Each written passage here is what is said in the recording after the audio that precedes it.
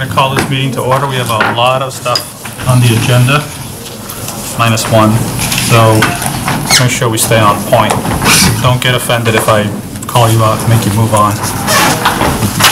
We have a continuation request for the Johnson Woods hearing, requested by the applicant for this meeting to be continued until December 10th, 2018, so if you're here for that, we'll be continuing that. Can I get a motion? Move that Cpdc continue the public hearing for the planned unit development work at Johnson Woods until Monday, December 10th, 2018. Second. All in favor? Probably reread that later. Show up. 7:45 was the posted time for that item. Sometimes people show up late. 8:45. Really? Yeah. Okay. I think it was maybe supposed to be 7:45 and then we pushed it back. Which is why this time we're not giving it a time until the end. Yeah, when we continued it, it Yeah. said 7:45, Yeah. which... Right. Okay. Shifted it. You want to do the lot release first? Yeah, so this is a lot release that you voted on earlier this year, and the attorney for the developer is saying it's not a recordable document and they want to record it. We've never had this problem in the past, but I ran this, they created their own lot release form, which I had to town council. He said, fine, no problem, sign it, notarize it, they can record it and move along. The lot release form that we had signed before was not recordable? Well, because you don't sign it. You basically just, they request a lot release and you take a vote, and then I write a form for the building inspector. And so it's not signed, it's not notarized, it's not recordable. In this case, the attorney wants a recordable document. So, just the formality. So do we don't have to vote on this. You've already released the lots, if you'll just sign the form. I'm going to endorse it. And I'll have it notarized tomorrow. Okay. Just one of these pockets. No. There's my own pen.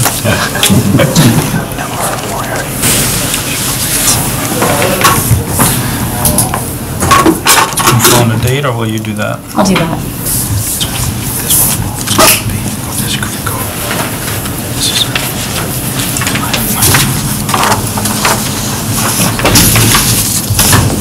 You want to do the sign permits next? Do the materials for Sunoco. Okay. And then we'll do the signs. Okay, so we have a request from the applicant at 467 Main Street to look over some material sample boards. This is for the Sunoco site. Yeah. So yeah, we'd like to present our exterior materials to you today. We know you're fairly familiar with the project, so we're just going to quickly run through some of the older material to make sure everyone's on the same page. This one. So, sorry. So this is our site on Main Street, Green Street, and the town hall is up here. It's kind of the main drag of the town. Most of the thought in terms of the materiality and how the building is kind of shaped and detailed is about bringing some of the character of the downtown, continuing that along Main Street to where our site is. Next one. So the site plan showing Main Street, Green Street. We're going to be focusing on the Main Street and Green Street elevations mostly today to show you. Could you just introduce yourself? Oh, sorry. I'm Dan Riggs. I'm from Embark Studio. We're the architects on the project. Keep going. So this is a upper building floor plans. It's a 32-unit residential building with retail on the ground floor. One major, or not major change, but one change that we made to the project. If you go to the next slide. Next. We've reduced the roof deck to happening at the 4th floor. So on the roof, we actually brought all the condensing units closer to the center, and we've eliminated the roof deck, which also eliminates the extra stair tower, so reduces some of the visible height of the building. This was the previous iteration that you guys saw. And we haven't changed a lot on that, but I'll show you what we've changed as we go through it. So these brick bays, kind of defining the main portion of the building on Main Street, wrapping that around on Green Street here, with these large sections of fiber cement panel and fiber cement clapboard, and we've retained that in our design to date. This is the back side of the building. On the back side, we're wrapping the fiber cement clapboard around the rear. And it's also enclosing some of the parking, so the parking is not visible from Main Street or Green Street. Go to the next slide. This is the previous iteration of the brick bays. We kind of simplified this to create a kind of more honest representation of the brick that's downtown. It's a little bit more simple. And we're not showing the awnings yet. Those will be part of retail signage package later on. This is the current iteration of the building design. You can see we've kept all the major elements, the brick bays here, the fiber cement panels at the top, as well as the fiber cement clapboard across the front here. This major kind of band across the bottom of it that defines where the retail is an alucobond material. It's this champagne metallic. I can actually pass that around if you want. We've simplified the brick bay at the retail or at the residential entrance. You may have recalled in the last iteration, we had a CMU piece here. I feel like it's a little bit more simple. It's more homogeneous down the street and creates a kind of more regular rhythm to the building. At the residential entry itself, we have an area for signage here. We haven't developed that package yet, but we'll be presenting that to you once we have. At the residential canopy, we'll have signage there, as well as this precast area for signage on the front of the building. This brick right here is this red Hamar brick. I don't know if do you normally pass this stuff? Yeah.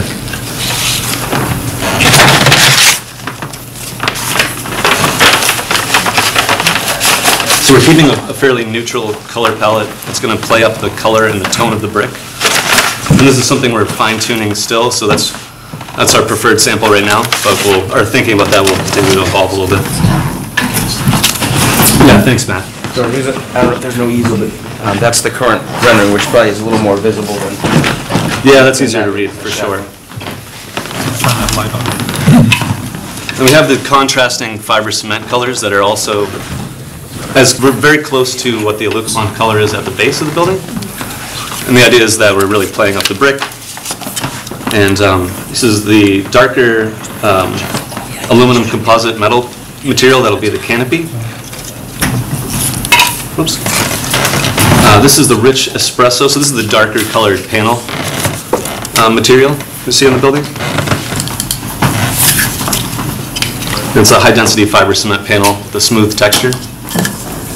This is the light mist, so that's the lighter contrasting color, and that will be for both the panel and for the clapboard material. Different color. Yeah.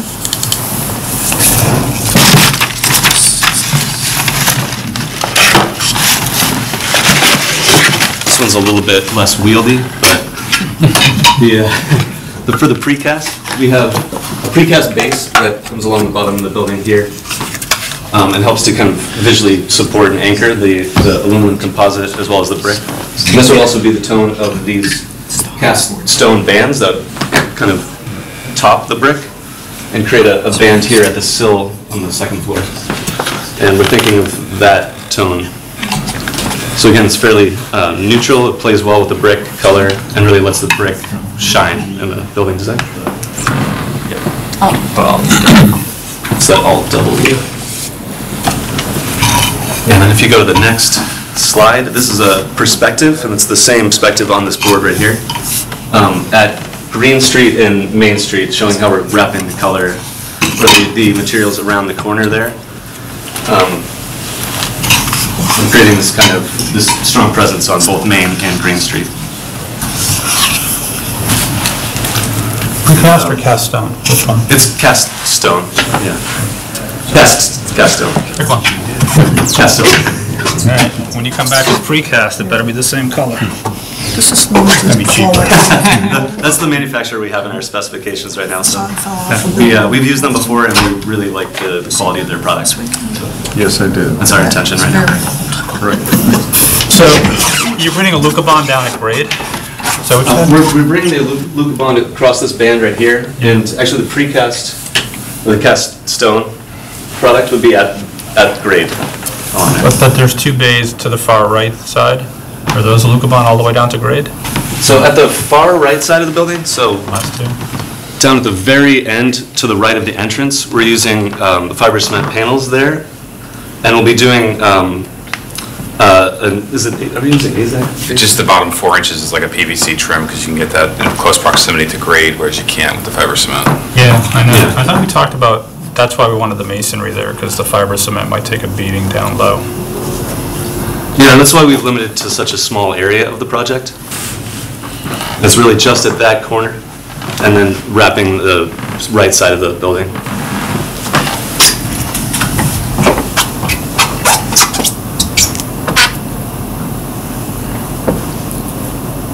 Okay, I guess you're going to use like a mineral wool backup insulation behind that? Yes.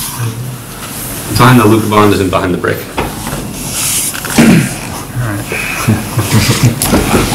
Any other questions? I do, about fading on the hardy board? Does it? It does, I'm not sure the total lifespan of the fiber cement. Bob, do you know the total? Well, you get a 15-year warranty with the paint finish when you get it factory painted, and it doesn't fade. It takes paint after, well, let's say after the- 30 years from now? Right, or I'm even just that. saying. It does You're receive 16, paint, you yeah. can paint it again. That's all I needed to know.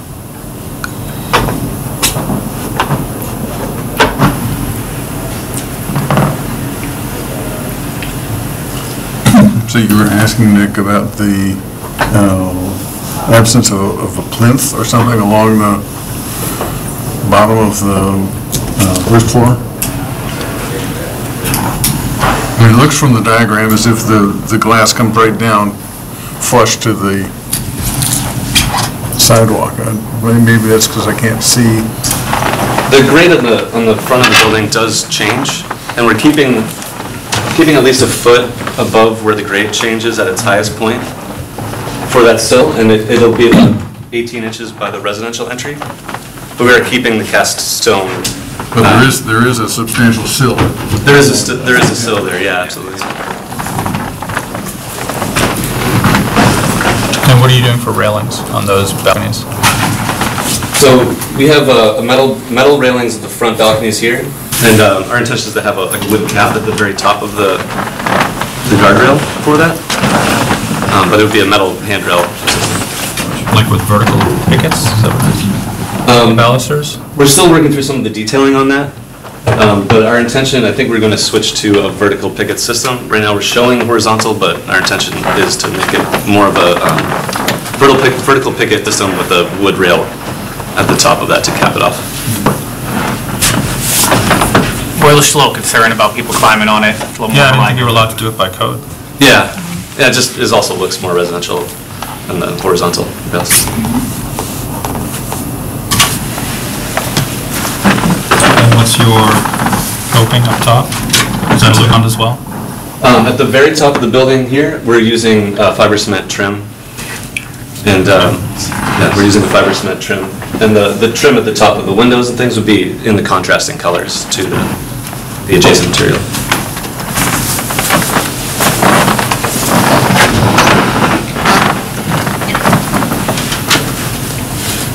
Okay, any questions or comments? It's a Looks good nice. palette. It's handsome. It would be a nice addition. Thank you.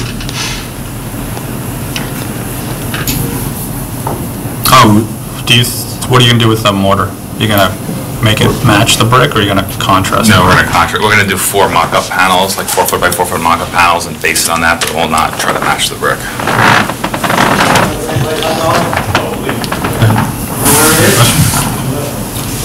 Okay. All right, thank you. Thank you. Thanks a lot. Thank you. Good job. You guys can take those. You don't want to keep the buses I don't know in? if we can go out there and talk. Oh, yeah. If you take a picture of everything, you can always call them. You know what, I'll just leave them for now. If you want to hold on to this. Do you have a place to keep them? We'll make room. Okay, if you want to keep them, just leave them. So many samples of things. Thank you very much, guys. Appreciate your time. Okay, thanks, guys. Thank you. Thank you, guys.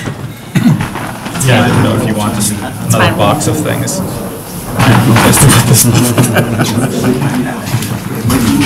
Okay. Keep going with the, I guess, Oh, yeah, but I want to be way up here. Walgreens sign-ups. Okay, next up is a sign permit application for 15 Bolton Street, Rite Aid Walgreens. Who's doing that one? Is anybody here for the? Yep, that's me. How's it going? I'm Dave Bowen, AC Accurate Graphics, Inc. Apologize, I'm underdressed right now. I didn't realize I was going to be speaking in front of everyone. But yeah, we're just switching over the signage. It was Rite Aid, but now it's becoming Walgreens. It's channel letters. We're taking out the Rite Aid letters that are already there, and we're going to be drilling holes, setting the channel letters, and fishing the wiring through. And the store's electrician is going to end up hooking up the lights for it. Or actually, we don't know that yet because the Rite Aid that was there before, the illumination that was there was not permitted, I guess. I was talking with Andrew about it over email. I don't know too much about the situation, but... Do you guys remember? So, as you know, internally illuminated signs are not allowed in Business B. Right. And we don't have any record of them getting a variance or an approval for it. And they don't have one. And we don't, do you remember, was it actually lit? Is it lit? It was lit, yes. And no one ever brought it to, like, I just find it unbelievable that no Well, one we couldn't ever see it brought behind that the to our glare of attention. McDonald's roof. Okay. You know, I mean, if they can't produce a permit, we would never have permitted it. Okay. I have to believe we would follow the rules, so it's not permitted. Show me a permit, and then I guess you have it. Are you also taking away the pharmacy sign? Yes, we are. Are you That gonna will not repaint be the clapboards replaced. and stuff to Sorry, what was that? repaint the clapboards behind it so it doesn't look like it's... I don't know if we're going to end up doing it or if another company will, but it will be done, yeah. All right, so your plan is to still put up these channel letters with the front, with an illuminated channel letter, even though you may not get a permit for that? We are just, I'm the installing company, I'm just here. I don't really know too much about the actual material itself. We didn't produce the graphics. It should all be in the presentation, I'm not sure. I understand, but you're applying for the permit, Yes. which is asking for an illuminated sign. Correct? I submitted a different permit that did not check off that box. To my knowledge, the hearing was going to be about the sign without illumination. We were going to revisit the illumination question. Yeah, we have a note that they have to get a variance if they want illumination. So, I mean, that's not going to be allowed. Okay, so they're asking for a non-illuminated Right. sign.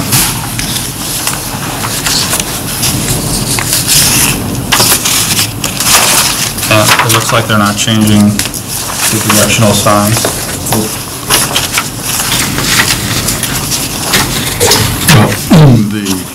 The drive-through signs will be changing. Are they illuminated? Doesn't say anything.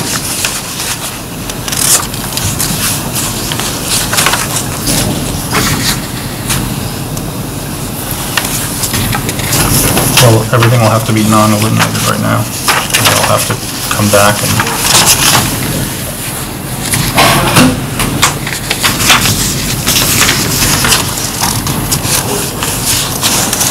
Yeah, I was a little surprised. The signage currently says drive-through pharmacy. Left to my own devices, I would have said pharmacy drive-through.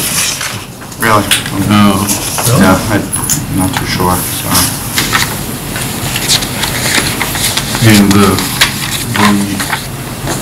sign over the drive-through area seems to be quite large. It's really large and sort of jammed to the left.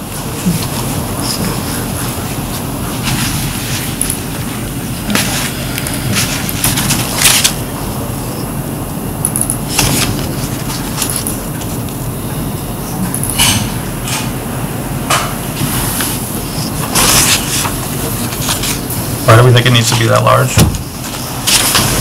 16 feet? Yeah, like I said, I'm not the one producing the graphics. I'm just a representative here for my business, and we're just installing, so I can reach out to those people and let them know your thoughts. It looks kind of stupid. Yeah, I agree. Yeah, the existing sign is what, 3'2" or something? 4'10" is the clearance sign. Yep. Looks like it wants to be about 12 feet, like the through pharmacy. Within the limits of what through pharmacies is, maybe. Even that's kind of large, but it's sort of tucked around the back.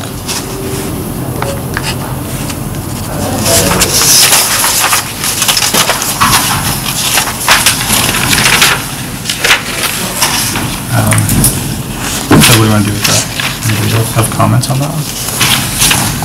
I don't think we have all the information, do we?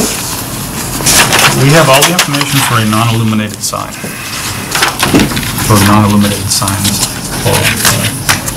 And then we could ask them to reduce this one to 12 feet, and I guess that would probably bring your height down to 8 inches instead of 12 inches. Yep. I've forgotten what the constraints on the signage area in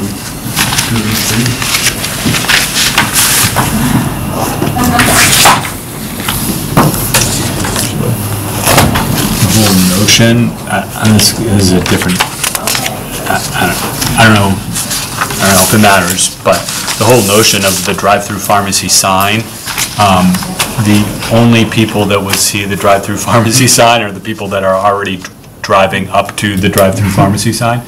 And you certainly, just because of where it is, and the way it's laid out on here, as you approach it, you certainly won't be able to see the word drive. Yeah, well, that's why we were saying if we remove it and center it like that, maybe. Actually, that's about 8 feet, really, if you... Yeah.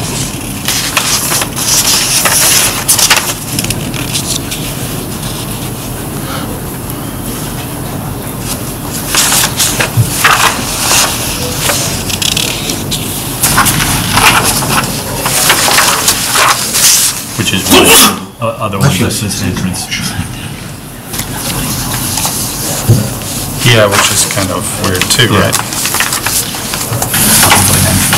To the drive, right, whatever.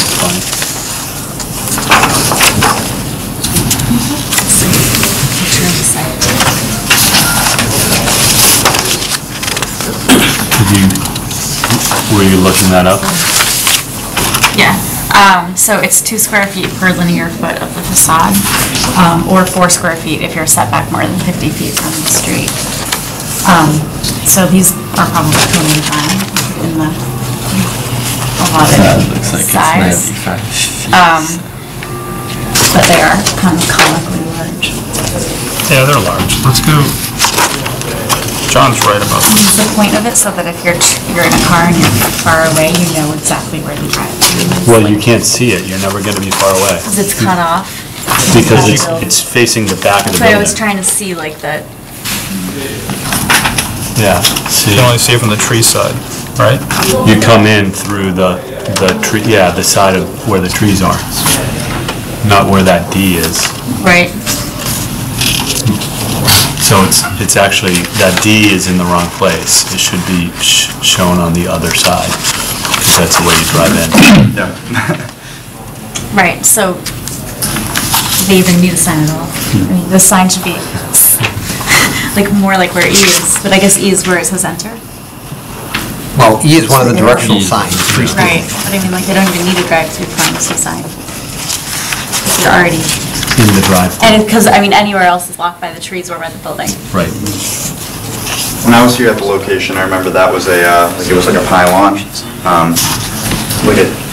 I don't know if there's any confusion. Accurate Graphics Inc. I'm not exactly sure what the business is called. It's a different AGI though, so I'm very unfamiliar with their proofs. I was wondering about that this morning. Yeah, I can I've been imagine talking to that you. being confusing. Okay. I would have way more of an idea.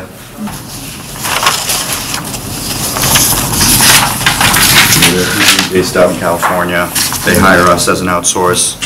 We install. I'm just trying to be accommodating. We should go back and figure out what they Yeah. really need. Why don't you do that?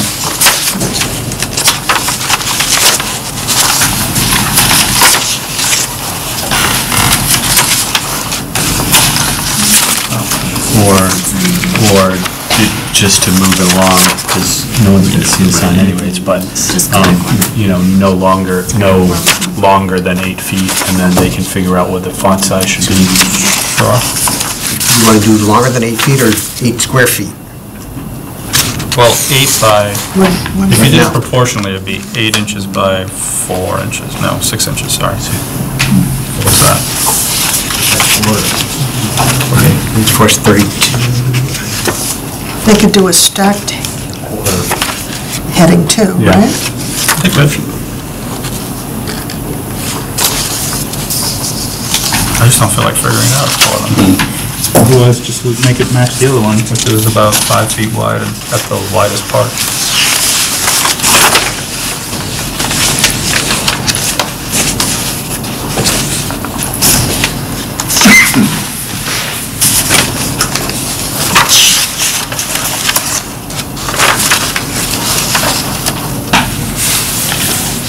Just over 2.5 square feet, does that sound right? 8 feet by 4 inches? Is that what you're saying? I don't do math. Told you before. I can tell you the social implications of counting, but I can't count. 8 over a third, yeah. 8 over 3. I'd be okay with that. What is it that you're saying? Well, visually, when I look at that, it doesn't want to be any larger than 8 feet. But then they'll have to figure out the font height if they want the right proportions. We think it's about, you know, that's half the sign that they proposed, 16 wide by 12 inches high. Proportionally, we just come down to 8 by 6 inches high, 8 feet by 6 inches high. It's non-illuminated, so I guess they could put it on there if they want, no one sees it. So,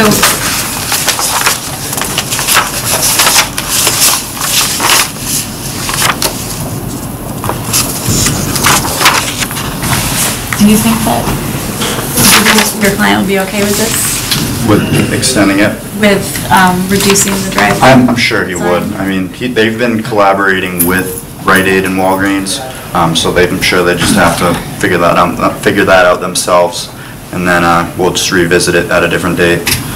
I mean, it is pretty absurd looking. Bless you. Thank you.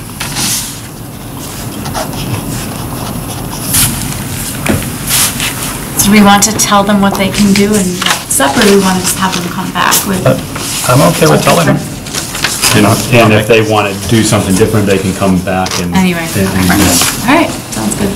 Okay, so replacing the Rite Aid sign with this channel lettered, non-illuminated Walgreens.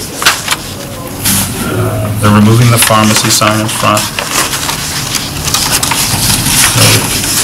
They'll add a sign no larger than 8 feet by 6 inches high in the back at the drive-through entrance.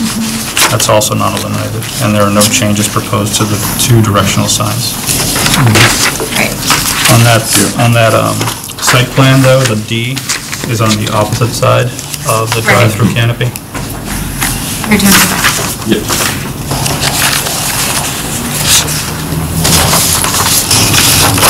Switch that D. Right.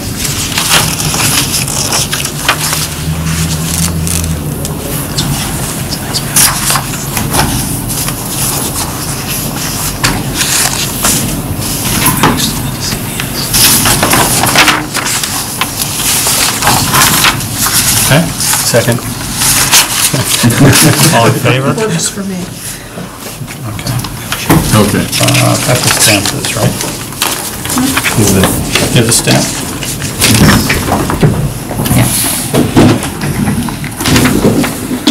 You want 2 copies stamped? Yes.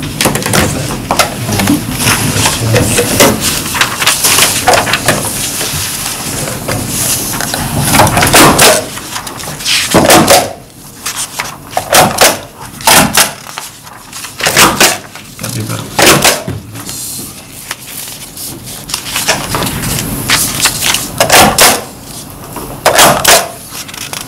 Did you write on both copies? Not yet. Copy. I can just photocopy that, like if you just do one, I can just photocopy. That's fine. Alright. While we're doing that, you want to start something else while I'm signing all these? The next sign application is for Tread on the Mill at 13 High Street. Okay, let's do that. So we have a sign permit application for 13 High Street, Tread on the Mill. So, yeah, so, you heard the change that we approved. Yeah. It's just the smaller sign. If Yep. they, right, if they, I'm gonna say have one with that, that can come and talk to us and explain why, you know, why it needs to be bigger or something, Okay. we're fine with that. So, But- am I all set? Do I need any I'll documents send at all? you the Okay. documents All right. tomorrow. Thank you very much. Yep, thank you, guys. Thank you.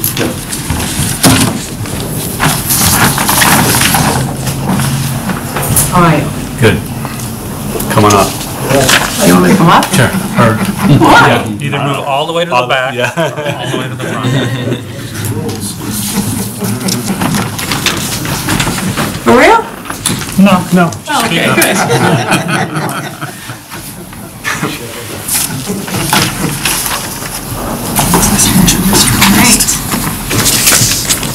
Go ahead, you can start. Oh, well, you're gonna put the, so this is Tiff, she's owns Tread. She's looking to put letters on the front of the building that kind of go with the rustic look of the whole old style building as well as the container that's there, as opposed to, you know, some big expensive illuminated sign or something that's unnecessary because it's really tucked down in the back of the, that parking lot. And just adding into that, hopefully you guys remember me from before where we did kind of a massive revamp of the building, keeping the original aesthetics to it. So, you know, it was kind of 3 decrepit doors. We got the farmhouse look. They have an orange insulation around them. We painted, that container was grandfathered in and was kind of a rusted container in the back, and we've painted it with a mural to make a little bit of lemonade out of it. And we're trying to still keep with that rustic look we have kind of going on in that back parking lot with the sign.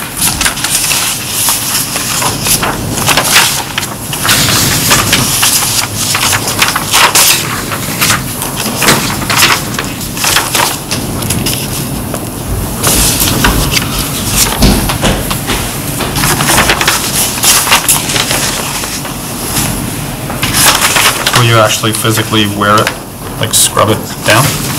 Well, it's bricks, so what I'll probably do is put a mask up and then instead of, it can be rubbed back after or just use something rougher to put the paint in.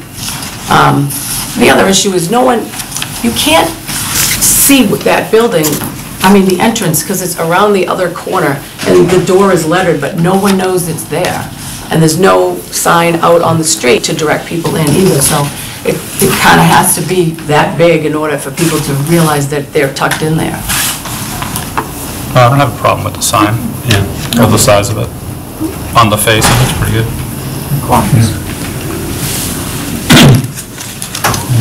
Questions or comments? If there's anything that needs a big sign, it's that space.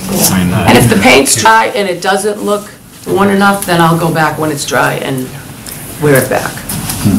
And untouch it up every couple of years? I don't have to, it's supposed to look worn. And we just painted the white to get, it still looks like there's flecks up there, but it's all clean now, so it'll look pretty against that. Just out of curiosity, the container, what's the story on the container? It's been grandfathered in since 1986, and so it got a permit in 1986, so. Okay. Yeah, it's back there. And it's used for storage of some type by the owner. Yep. So, but it's actually fine. Actually, it's really pretty to walk in now. So, like, you have the mural on the side. It's bright paints, and we put silhouettes in there of movement and inspiring words and stuff like that. And so, people actually really like it. And then you walk, and then you walk, and there's no sign in the entrance. It's just got lamps, down lamps to make sure it's safe. Oh, and actually, we actually carved out back there, we actually did a lot of landscaping back there, so there's trees and plants and a little water fountain. Okay. Okay. Cool. Need a motion on certificate of appropriateness? Move that CPDC approve the certificate of appropriateness for the proposed signage 13 High Street, Tread on the Mill. Second? Second. All in favor? Great. Thank you very much. Talk to Ann about the master signage plan for MF Charles. Okay, so we're gonna have a little chat about the master signage plan on MF Charles? Yes. So, do you have the? Yeah, we have it. Okay.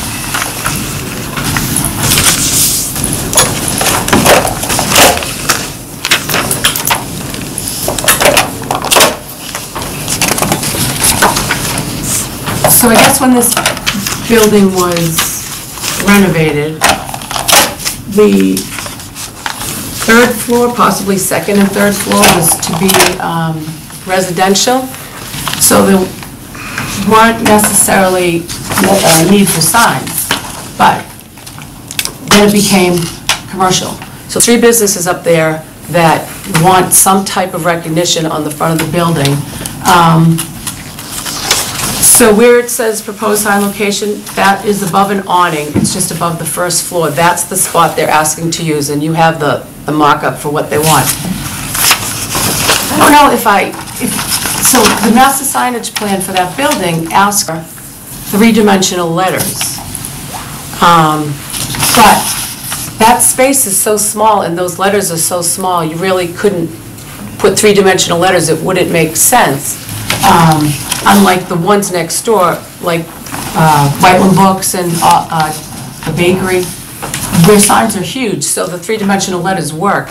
But like on Kiara Mooney, her letters are so small, that top to bottom is only 18 inches.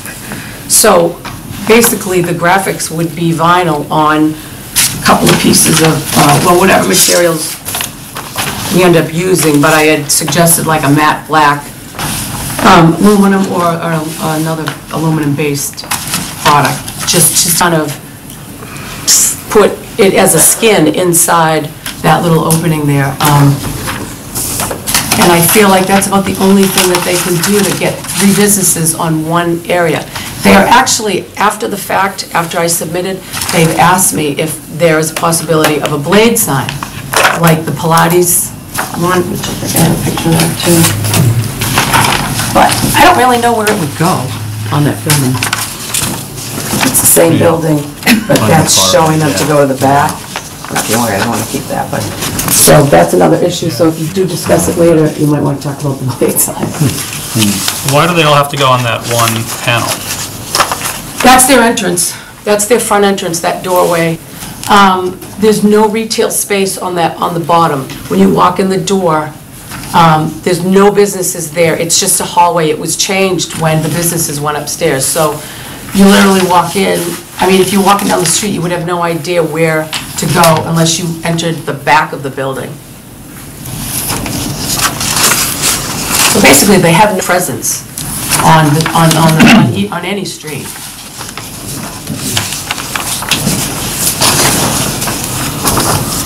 What space did they occupy? Did they actually come around to Haven Street? Yes. They on the second floor in there? Third. Third floor, okay. Third floor and second floor. Second floor is the bank. The bank offices, I think they're all third floor. Does the bank occupy all the other panels? I'm sorry? Does the bank occupy all of the other panel signs as they come around the building? The bank doesn't have anything on Main Street. I believe it's all on... On the other side? Yeah. And Subway has, like, you know, that other side, and I'm not sure actually what else is over there.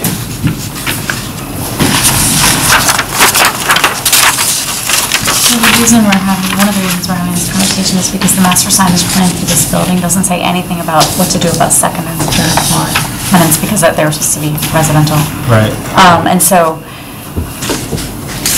we're wondering if the master signage plan should be modified to identify locations for signs for them, or if it can just be changed to reflect something like Anna's proposing.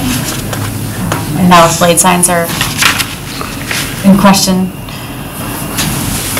would we ever allow them above the first floor for any reason, or on the first floor for the second floor tenants?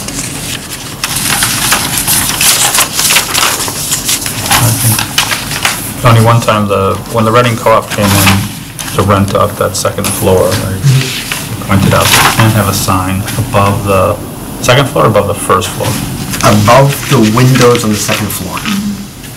Right.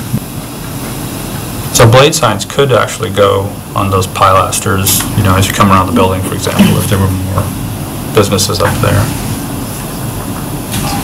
As long as they weren't above that second level window. So would you feel that that would be in place of, because I think that their initial idea was the fact that that's their entrance.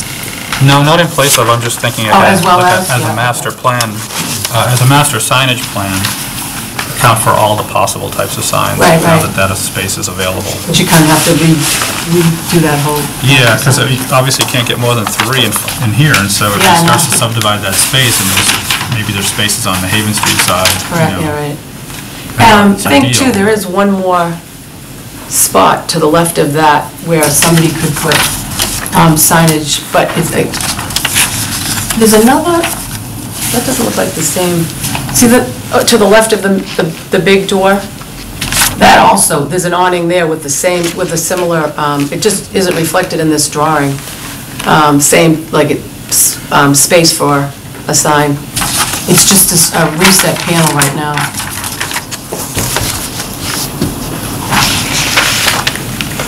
And that door goes just to the ATM though, correct? The left door. Left door. Oh, the left door, yeah, but, I don't even know, is that? It's the The ATM, door. I think. The door that the awning is over where the sign is proposed is their entrance. Right. And the other door brings you to the ATM, which also, inside there, you can go through a door and go upstairs.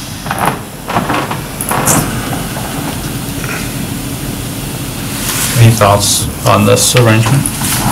Well, I think it's attractive, it's a reasonable solution, if you can reasonably address the possibility for change. So, Change of- I think I change of wrote in tenants. that instead of one sign, it would actually be 3 pieces of whichever material we decide to use, butted up against each other, so that if, yes, one business, one sign would come down, although it reads as one. There's 3 spaces on that floor, Yeah. so that would just be for those 3 businesses. But it's a matter of there would have to be some provision in either the signage plan or the leasing arrangements to maintain the similar background or exactly the same background against all 3 pieces. Yeah. To be constraining the tenants in what signage they could put there. Give them the space, but say, okay, it's got to be black, matte black, whatever. Right. So that it doesn't start to look. Well, I felt that the matte Kaleidoscope. black was better than the green that's there, only because a lot of things wouldn't go on green. Most things can go on black, and if your logo is black, then you reverse it and make it white or use another color. Yeah, no, I understand that. The question is getting it, communicating that to the tenants. Oh, right. So are we saying they should modify the master signage plan and come back and add locations for blade signs and change the language to allow for I think they second should. and third floor? That'll make it Yeah. easier in the Okay. future. Yeah. Okay, so that's the direction. Okay, so I'll just wait to hear back from you on what you decide, and then, Well, so all the feedback you just heard, yeah. incorporate into a proposed revision to the master signage plan. We like this idea of the removable sections for this piece here. We could add we told you we could have blade signs in those locations, like on the pilasters, between the windows, but not higher than The sills, the sills of the second second floor floor windows. windows, right. Supposed to be. So that would comply. I can send you an email tomorrow. Yeah, because I'd like to know exactly where the blade signs would go. Sure. Okay. And the only other thing I'd be concerned with is if somebody moved out in 5 years with this background fade, and then you'd have like a different panel, different looking panel. The matte black doesn't fade as much as it, weathers, in the sense that it gets like, which is why I like the matte finish. If it's a gloss, it dulls right away. If it's matte, it doesn't weather as much, but yeah, it's definitely a concession. Okay, we got the provision in there that said that it would have to, the new panel would have to match. So if you had to go to like a lighter tone, if they're all gonna keep fading, replace them, you might want to replace them with a color that matches the faded color.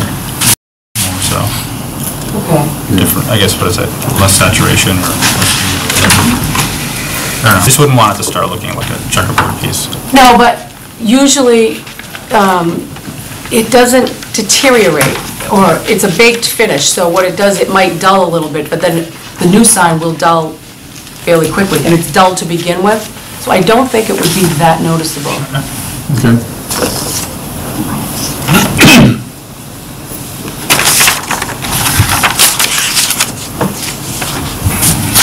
All right, thank you.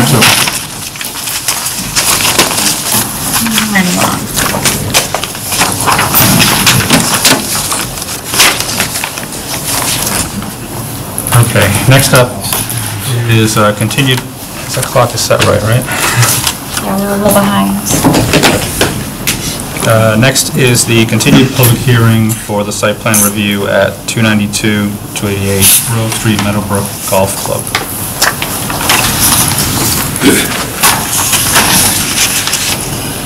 For anyone who showed up late, the Johnson Woods continued, the Johnson Woods hearing was continued to December 10th. If you're here for that, we won't be taking that up.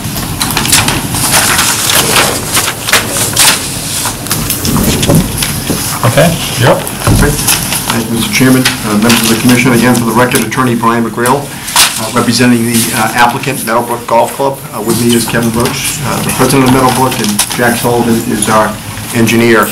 At the last hearing, Mr. Chairman, there was a lot of detailed discussion and testimony, and public testimony, and comment by the board regarding the project and regarding conditions that we proposed that would be agreeable to us to make sure that there was no change or substantial extension to the non-conforming use.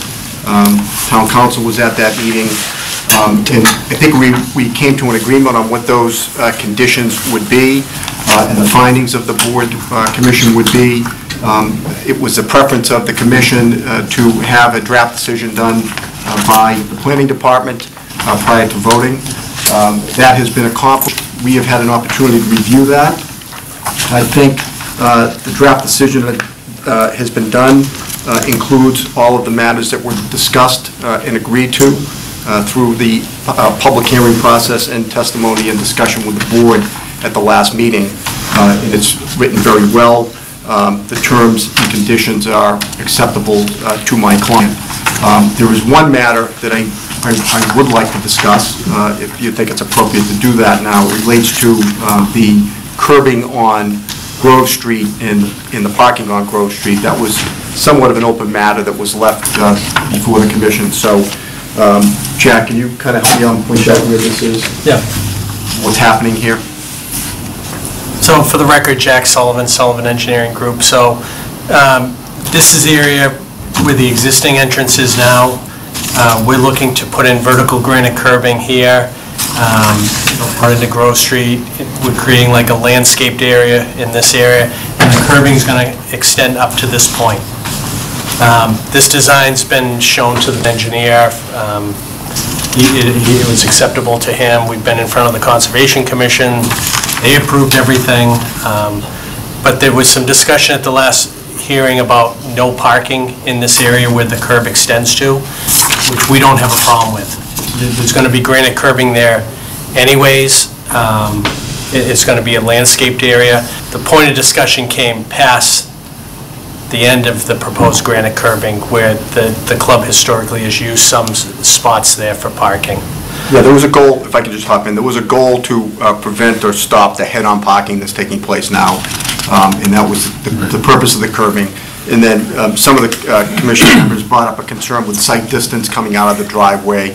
With a desire to limit parking along the curbing, we have no issue with that, and we think it's safe and should be a requirement. The only concern we had in the decision was there was as drafted, if you go to page 11, what it stated was, originally as drafted, it stated overflow parking. At no time shall overflow parking from the club be permitted along Grove Street. Members of the club and their guests should be prohibited from parallel parking along Grove Street. We propose and think it should only be in that area that we just discussed in front of the curbing.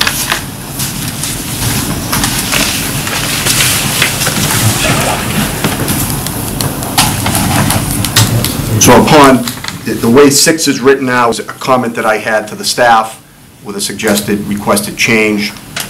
What is below that is what was originally written by the staff.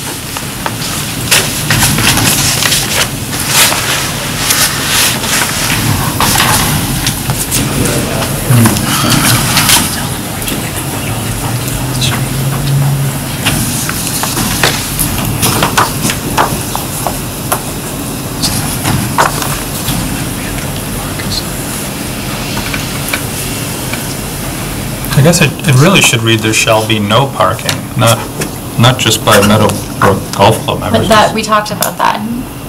Changing the regulations on Grove Street is a matter for the select board. Restricting what the applicant and their members can do is something that you can do in this permit. Right, but I wasn't intending to be spiteful to the club by not letting them park there. What I'm concerned about is the sight lines to the entrance, just in that section that we're talking about, by the way. By any kind, really, because we know what the loading vehicles will do, and we know what other cars coming in and out will do. So really, it was just a matter of safety. Unless somebody owns a transparent vehicle, they can park there. So should we take this condition out? No, because I believe that we can. What if I want that entrance located 40 feet east? Because I think that that's a safer plan. I could have dictated that, right? Well, sorry, not I, the board. Site entrance. The site entrance could have said where the commission could have asked them to locate that entrance in a place that's safer than something they had proposed. Yeah, you can do that. So that impacts parking, because then there would be no parking where I put this entrance. Right, but to have a blanket regulation on Grove Street about parking is not something that's in your jurisdiction. So what we need to do, I think, is make a request through you all that the PTF take this up and bring it to the road commissioners. Because through this process, yeah, it can only be to the members, but that really that's not the point. Yeah, I mean, we're singling out the members and their guests because that's all we have control over. Right. But what we would really like to see is that get extended to just a regulation that there's no parking in there's two different things being discussed. One is along that section right there where the new curb is, and then it also says along Grove Street in general. And we can't, this board can't do either. So I'm not sure I'm not sure it makes much sense to have that long conversation, because I think there's a number of different issues associated with that we can't necessarily take For further down, for the rest of Yes, yeah. I'm really just concerned with this corner. What's the site? Vertical cut to the... Where it starts, where the new granite curbing would start. If you put a vehicle there and stare at the entrance, you get a nice clear shot, because this is a much wider swath of landscaping, for example. You'll have no disagreement with us, we agree. So that was my intent when I didn't want to see parking in that spot. It wasn't for any other reason, really. So if you want to leave this worded the way it says, it prohibits the golf club members from doing there, hopefully nobody else will park there. So we'll accept the language proposed by the applicant.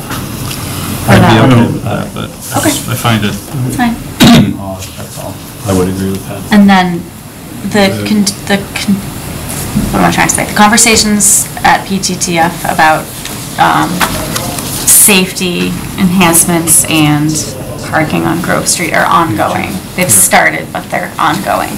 So, Yeah, I mean, I think it would be inappropriate to restrict the parking limitation to just the members and guests. I mean, it's either a characteristic of the street in general, or not. I mean, it's...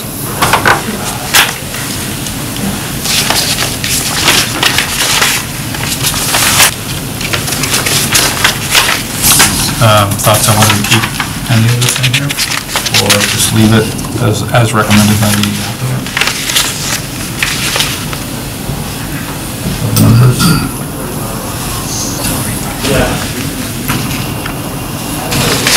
Well, I'm trying to find the... which page are you looking at? Page 11, it's condition 6. Oh, yeah. And it's also dealt in paragraph 21 on page 7 at the top. It's somewhat repetitive language. It works together with the condition. I would suggest striking in the proposed language the two words "but only," so that it reads, the Meadowbrook Golf Club and their guests will be prohibited from parking along Grove Street along the area where the proposed vertical integration. Yeah. So we're not offering an opinion on anything else. Yeah. That's good. The other thing, while we're looking at the draft, there's two different places, one on page 7 and one on this page, where it says site S-I-T-E, where it should be site S-I-G-H-T. On page 7, it's discussing the... It's the top of the page, second sentence down. Yeah, site distance. It's a visual site. Yeah. And the same thing on here on page 11.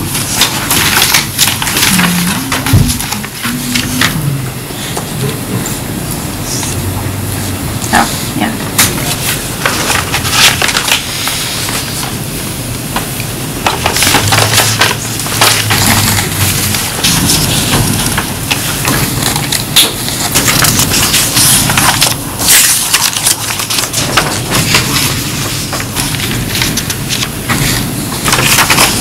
That was the extent of your edits? Yeah, besides that, Mr. Chairman, we found that the administrative department, in our mind, did a very good job. It's very reflective of what was agreed to at the last meeting.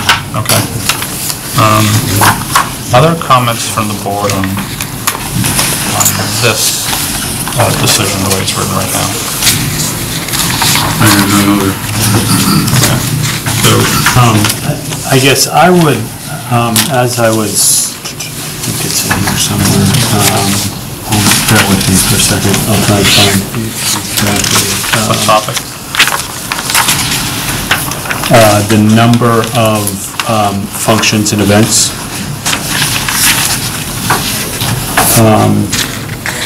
I guess I would, maybe we want to consider bereavement events not counted as part of the total.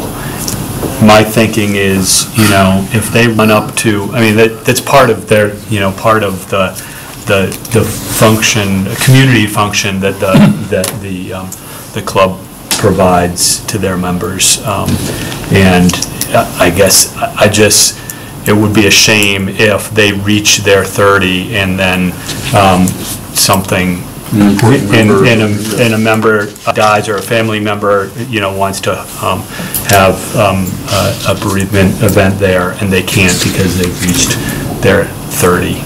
To me, that doesn't feel right. It's not like they can plan out everything else. You can't plan those things out. And so if I were them, I'd be leaving that buffer. It just, I don't know, I'm just... came to me while I was looking through their events and the numbers. Other thoughts on that one? Well, I agree with John. I'm not sure how to put it into words. I mean, this, perhaps private social functions or whatever, I'm not sure. We'd be happy to inform, if we see that we're at 30 and something comes up unexpected, we'd be happy to inform the town that we're up against the max. We had a couple of things come up unexpected, unplanned along the bereavement area.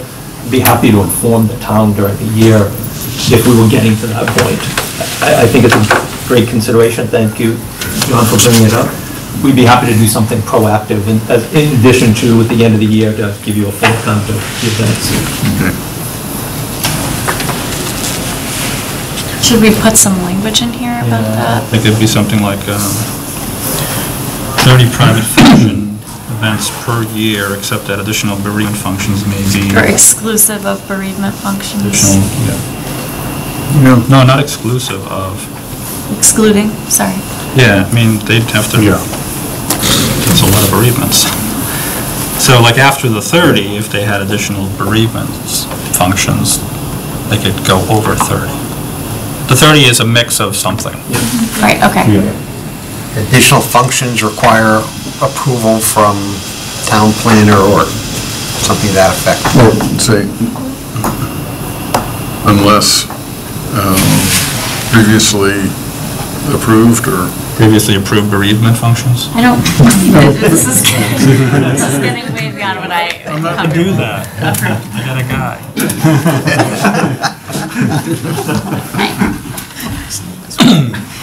No, I think the exception might reasonably apply. I mean, maybe we don't need language, because they keep track of what their events are, and they submit them yearly to the town, and we'll be able to see they did. How would you be allowed to have, who would permit it?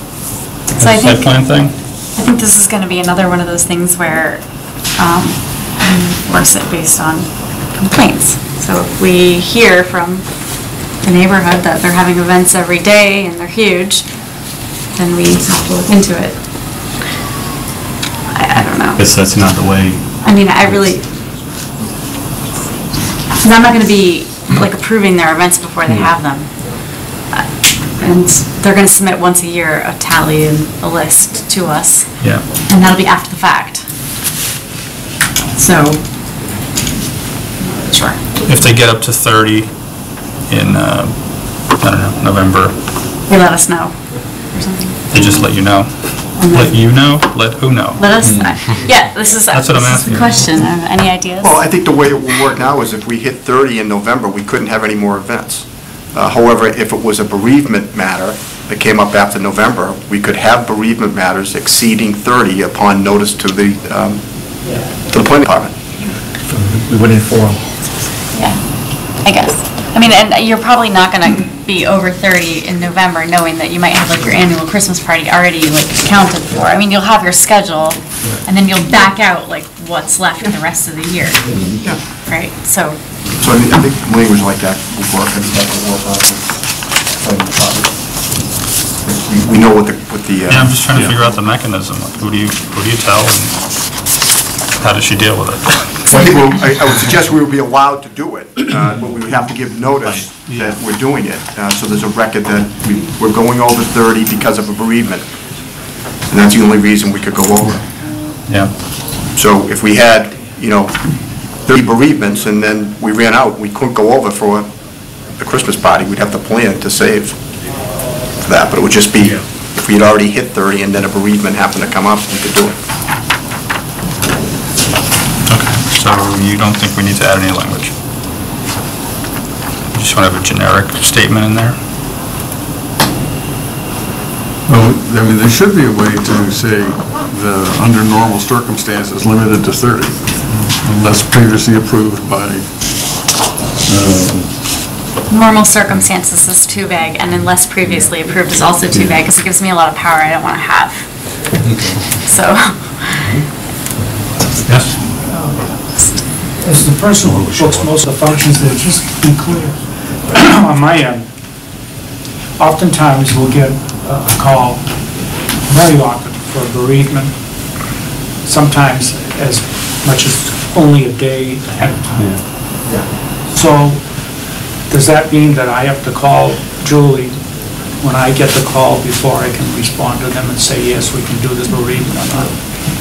I guess, yeah, all I wanted to say was that if you have, like I think you did a year or two ago, you had 32 functions, and it looked to me like the last two or the last one was a bereavement function. That's right. That should be taken care of. Yeah, that's... And that's the spirit of which way are yeah.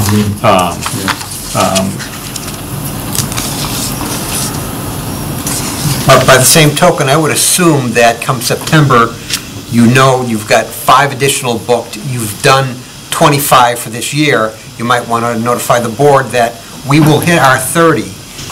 There may be bereavements, can we do them? That's reasonable. Yeah. Okay. Yeah, that's what we were... Trying to get some definition in there for you, so that Right, you I don't know, guess but that. then I just don't want to have like, I I mean, don't know. it could be as simple as Exactly. may exceed 30, but only for bereavements, but in any event, shall not exceed a total of 35, for example.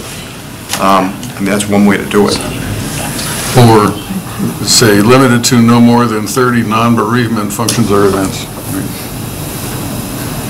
That works. Okay. Does that sound good? Yes. Okay.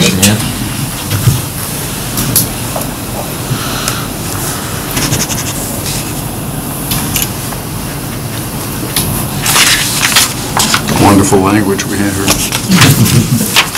Some of the stuff we're getting into now. Can't control parking, but I can control when people pass away. You can't, that's the point. Exactly. I can't.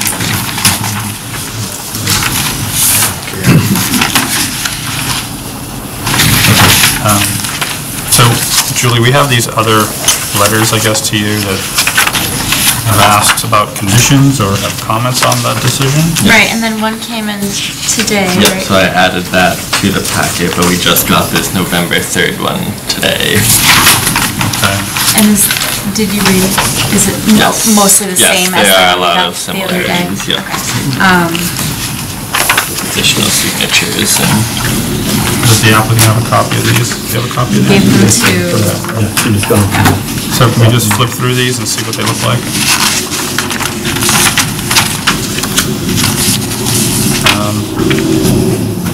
Let's see the older one first, I guess, October 30th, letter from Mr. Bonanno. should we just ask him? Yeah, sure. Do all your comments from the October 30th memo carry forward into the November 3rd memo? Yes, but it's organized Better. subject to your draft decision. So maybe just look at the November 3rd one. Yes, that would be easier. Yeah.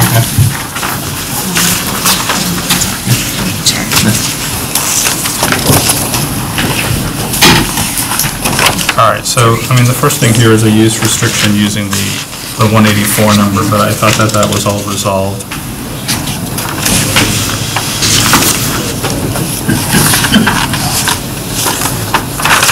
Julie, I thought that, Yeah, I think the 184 number has been resolved, and your new occupancy load is 427, right? So, Yeah, and we new have- as in yeah. new for the existing building. In the condition, the draft decision references 200 seats inside the building. That's what we asked for. We do not think that that would constitute a substantial extension. To refresh the commission's memory, back in 2012 and 2013, because there was a glitch with the system, that there were actually up to 315 seats that were on the certificate of occupancy for this building.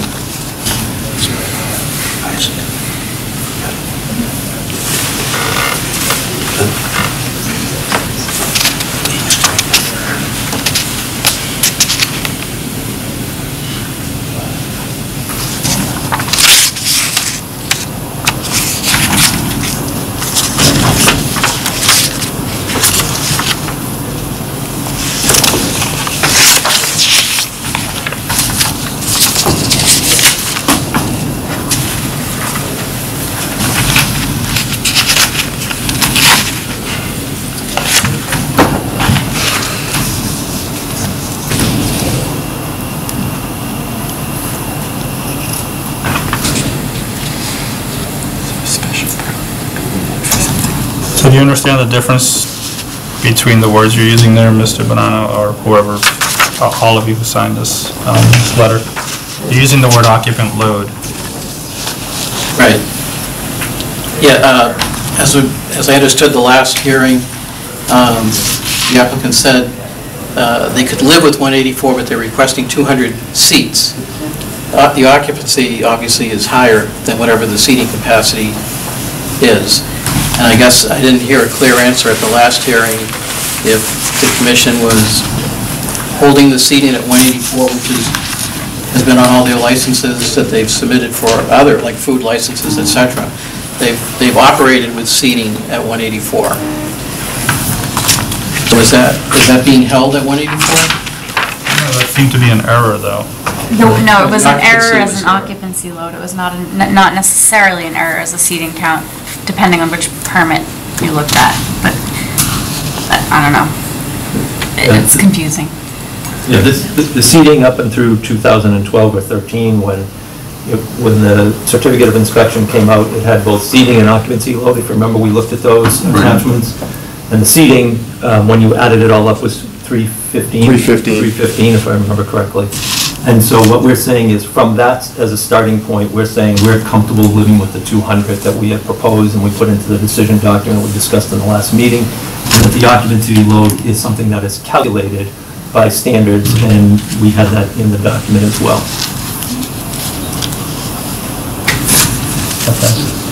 Mr. Chairman, Stephen Chickatelli, my client understands that. We just thought that the applicant had stated at a prior meeting they could live with the 184. We understand how it came about through mistake, but that's really what's being presented to the commission at this point. Does anyone have a problem with 200 seats in use at any one time between the 4 rooms, indoor rooms? That's what's in this decision. Maximum of 200 seats. Based on an occupant load of 127. I have too many different pieces of paper with different numbers on them. Well, the decision is the decision. And it reflects a number, I think that's, this occupant loads number is reflected in their new permit, right? For their existing clubhouse, it's 427. According to the math they've given us, it should go down when they build, the occupant load should go down when they build the new clubhouse. Right. Yeah, the existing clubhouse has an occupant load of 427. Our architect has determined the new clubhouse will have an occupancy load of 292, significantly lower. But again, that's different from seats.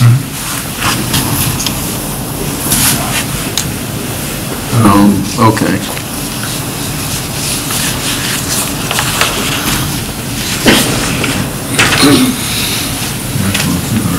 Okay. So I don't know how to relate what's in our draft decision to the comments or the proposed restrictions from the well, that's the request is to reduce the 200 to 184, right? Proposed facility not to exceed. I know they used the term occupant load there, but they're asking for a permitted seating of 184. And an occupancy not to exceed 230. The occupancy, I think that last part of that sentence is applying to what? To the occupant load. You know, quite honestly, we're more concerned about the seating, and where they've had on their permit applications the last 5 years, seating for 184. Our request is to try to keep it at 184. They're picking up additional seats with the outdoor spaces. So their total seating, indoor, outdoor, is greater than what they've operated at for the last 5 years, which was 184, plus the 28 on the existing deck. So condition 12, Mr. Chairman, is just relating to indoor seating at 200.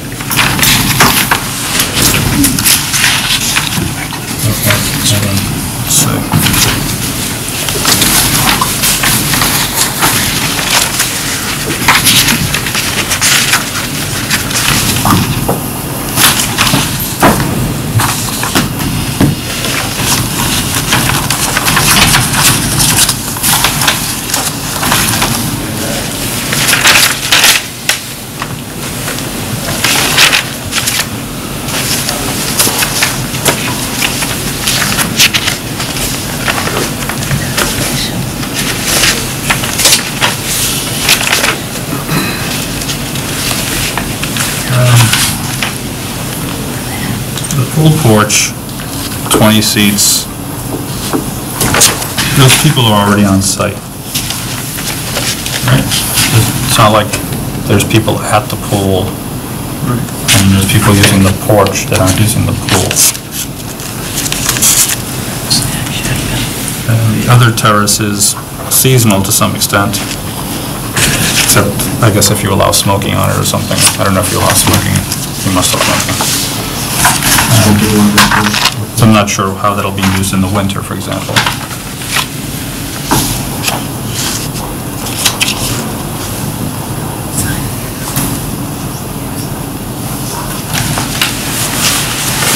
So then I guess we need to just decide whether the 200 plus 36 or 200 plus 20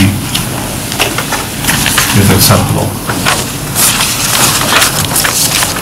Or what you want the maximum to be at any one time.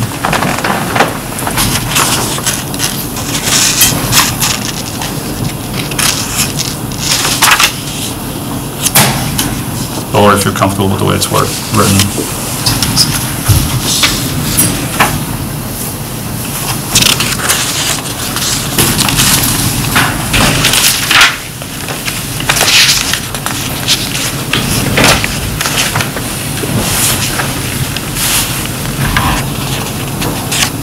I'm comfortable with the way it's written. So the concern, right, the concern is that the original concern was that functions would be better, bigger.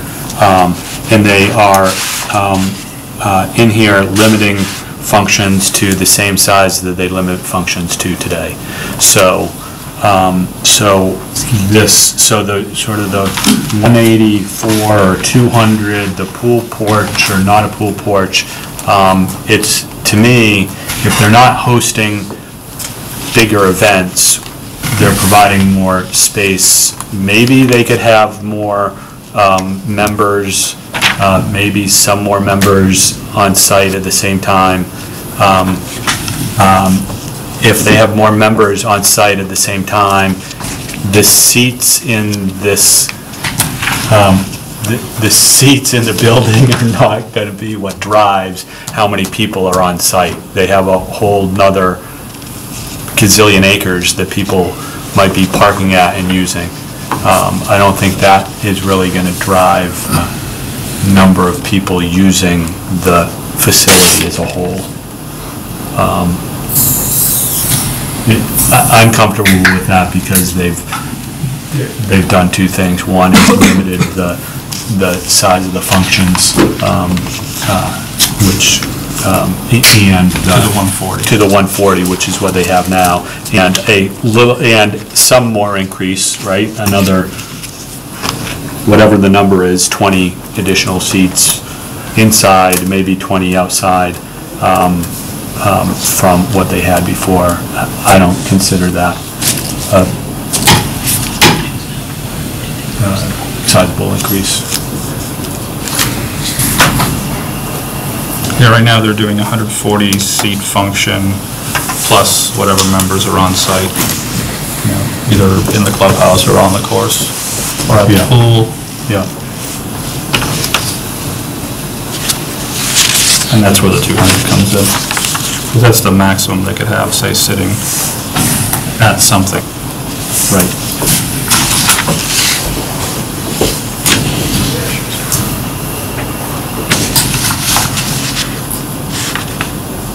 This letter isn't really requesting a reduction in the outdoor seating, by the way. It's just sort of pointing out the math, I think. There's a discrepancy in existing versus proposed. On the memos that came from the applicant, they state 36 seats proposed for the outdoor terrace, but the plans submitted show 46. So we're just requesting that the seating be per their memo. That seems to be what the decision says, 36. And the seating will be per the decision, that your commission will decide, so. And I'm assuming that's seating of any type. That's a outdoor seating.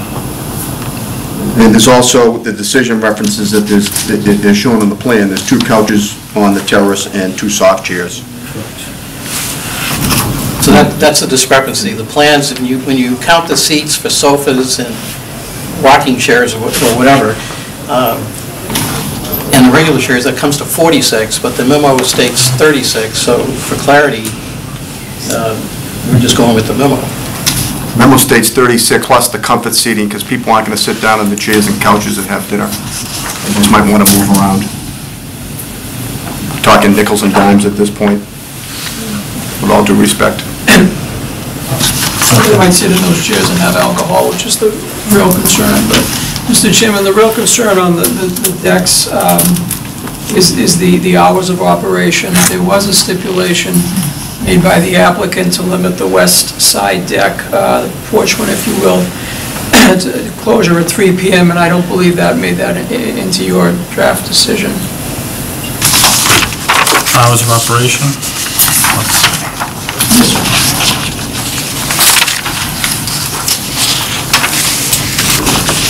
That's number 13, in the decision on page 5.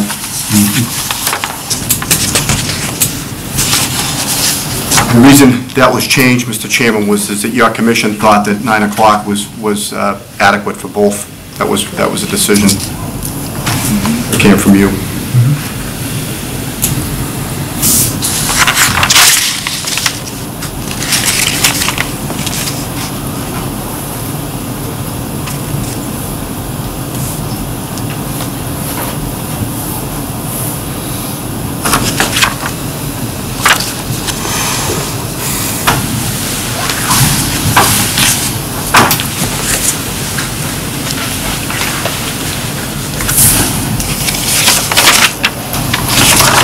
I don't have a problem with the hours. I think that's what we allow everywhere, right? 9 o'clock for outdoor use. Julie? Everywhere, you mean like all over town? Yeah. Or what have you, I'm trying to think of an application where we've... Restaurants. Since I've been here. Restaurants with outdoor seating. Since I've been here. Well, the Biltmore in Maine and Bunratty's. Are those restricted to 9 p.m.? I don't think so. No. That's a business location. I mean, those don't have like residential abutters across the street, really. I think that's ours, it's up Yeah. Biltmore and Maine will shortly have some residential. They're all gonna, it's true. They can have parties on the roof to like rival that. I thought they were removing the roof gardens, remember? Let's focus on this guy. They removed it from one section.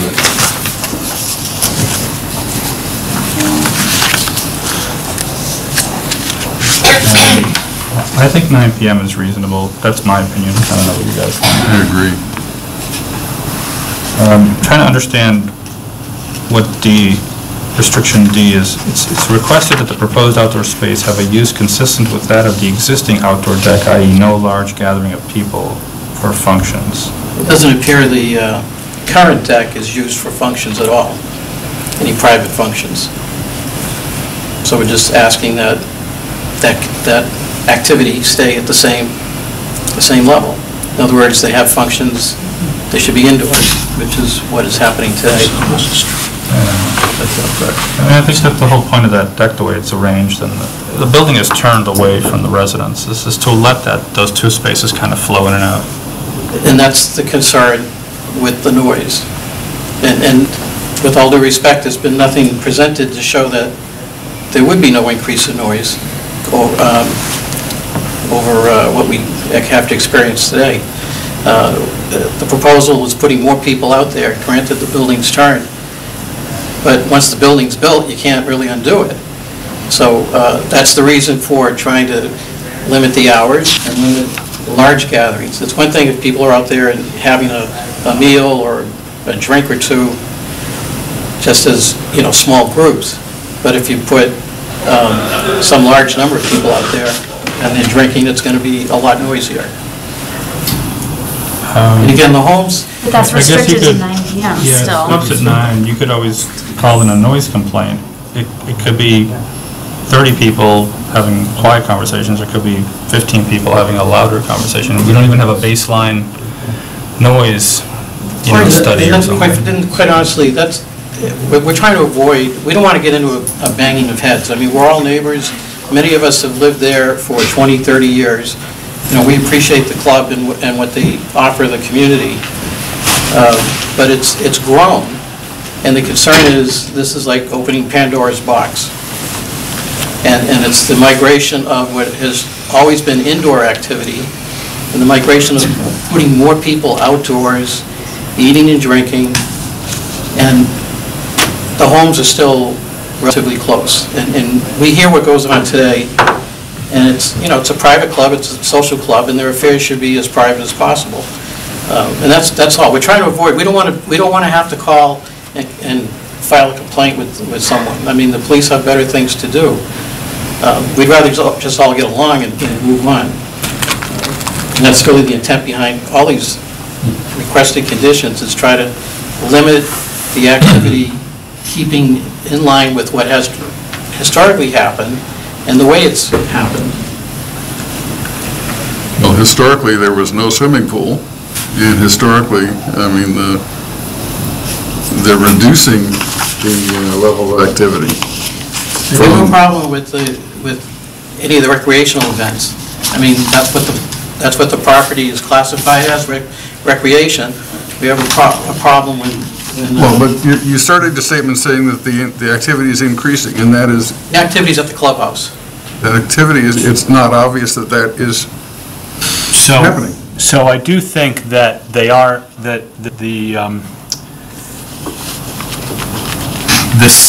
design of the building is mitigating the noise, the outdoor noise from what you experience today on the deck, because right now the deck is right out front, so to speak. And with the reorientation of the building and the deck on the back side, you have 6,000 square feet of building now acting as or however big it is, acting as a gigantic noise wall between that and the bulk of the residences. So just from that alone, it provides a huge mitigation from what you're experiencing today. So I don't think that's part of the issue. That when I look at noise, that's what I see, so it's not. I know the default is to try and compare it to what it is today, and so even by increasing the number of people that might be out there, that you probably actually experience less noise than what you have, just because of that reorientation. I think if the building had been pushed back and reoriented even further, we feel that a lot of these issues may have been addressed, but that's not something that the applicant's willing to stipulate or the commission's willing to condition. But on something like hours of operation, again, the applicant did stipulate to 3 p.m. on the westerly porch. If the applicant's willing to stipulate to that, I would think the commission would be willing to go along with it. Again, what we're talking about is more outdoor activity, and that we feel is creating the impact.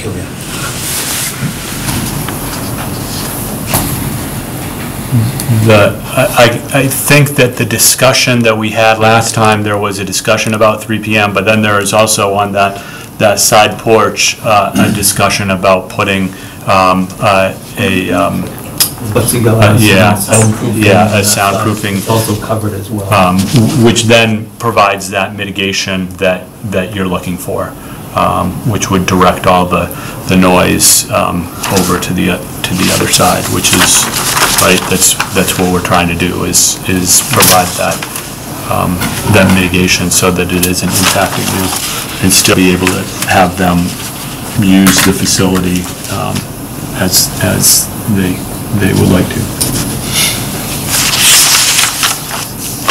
So that's where I thought we ended up with that. That's where Well, the it seems 3 like PM. the pool closes at dusk, right? Dusk. Somebody might want to grab something to eat or something. Dusk could be 8 o'clock. I mean, At some point it is.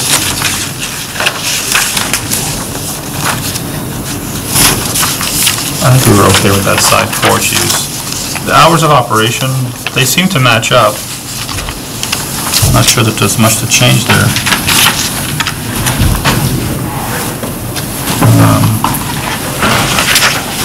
Tuesday through Sunday, 11:30 to 3. They're proposing 11 to 3. Tuesday through Sunday, 11 to 3. And dinner 5:30 to 9:30 as opposed to 5:30 to 9. It's Wednesday through Friday, dinner area dining. And the 19th hole closes at 11:30.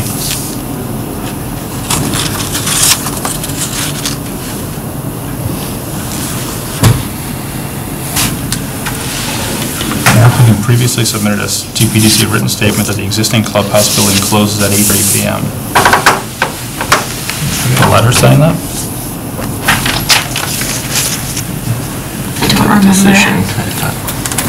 Well, we don't remember that, we're not saying we didn't, but if we did, it was by mistake, because it certainly doesn't close at 8:30 PM. I mean, I think we've always been talking about 9 PM closers for the decks, for the outdoor spaces. We always knew that the private functions would end at midnight. I know because there was a typo in the original Right. email said PM, and we got that for no comment on that.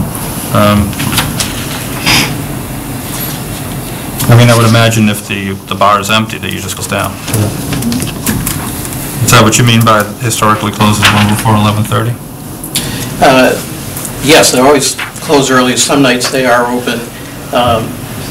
They haven't been open till 11:30 in the last 40 days. We looked at the food license, which specifies specific days and hours for food service. And dinner, and the license is Wednesday and Friday. In the draft decision, it says dinner's available, I think, 5 nights a week currently, and it's not. The license is for 2 specific days. I believe it's 5:30, 9 PM is what's on the license. You just renewed your victualer's license? Did I get that right? They have a new certificate of inspection, and you'll do the those in January, I think? Is that right? Yeah, the victualers and the health permit in January. Tuesday through Sunday. So I guess the intent is when we read that, it's like they're changing it to potentially a restaurant-type hours, which doesn't happen currently. And of course, it's a private club, so there's no posted hours. And so it's really hard as neighbors to understand what is really going to happen versus what is in writing. I mean, the decision says dinner area Wednesday through Friday. In the dinner area, and then in the 19th hole, it says dinner is also available 11 to 11:30.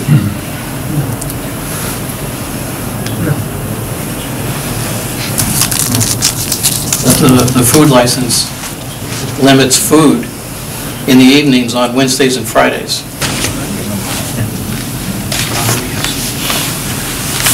They're bound to their food license, won't they?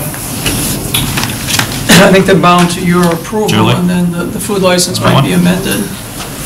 It says dinner and light snacks. I don't know that it says dinner every night, if that's not what's I don't there. want to be a party that says they can stay open serving alcohol till 11:30, but they can't serve food. I think that's probably part of that license. Also, the That's not liquor something I want to be a license. party of. The liquor license should have specifics about hours and...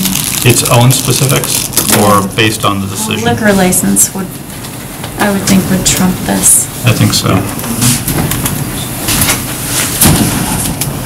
Yeah, because that's the bar, we're gonna let that. It's gonna close at 11:30. And the liquor license will dictate hours and meals, I guess, or would have to.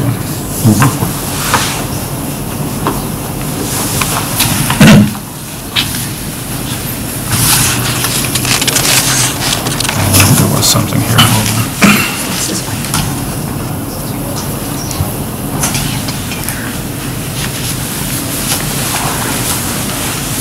So I'm not quite sure what non-glare glass is.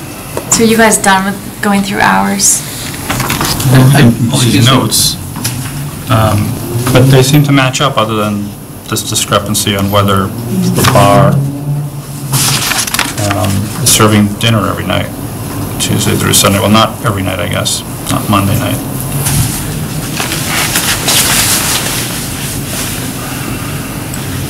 I don't have any objection to the hours the way they're written in the decision. They seem to match up closely to what's requested here. I don't know how you quantify closes well before 11:30, but like I said, if the bar is empty, I'm sure they'll close it. I just can't imagine they're just going to stay open. But if somebody objects to that, speak up.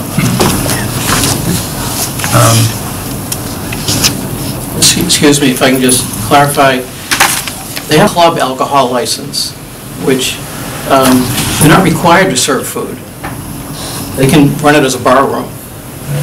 Club licenses are exempt from serving food, whereas a restaurant is required to make their full menu available. For the bar? I'm sorry? For the seating at the bar, right? Isn't that how it works? At the club, they can serve, they can pour all they want with not making food available if they so chose. That's the dichotomy with the town's alcohol policy. It's more restrictive on restaurants and reasonable to make sure there's food available, but private clubs are not required to have food available. So through site plan, which, you know, I don't want to put a restriction through site plan for something that, some alcohol policy in town that, as, you know, as noted, we probably shouldn't be serving alcohol without food available.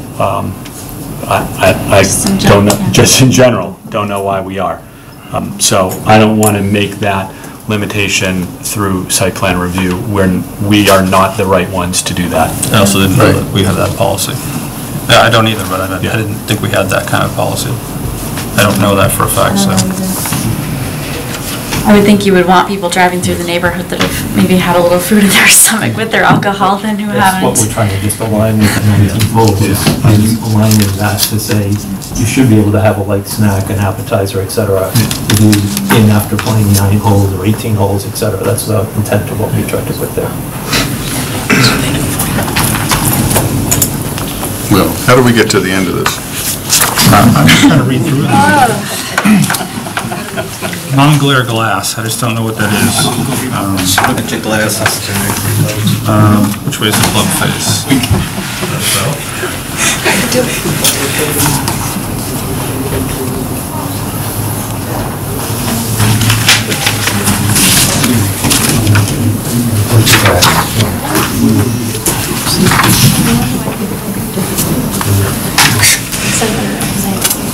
Installing cart crossing signs, I don't know if that's unreasonable necessarily. That's a good idea.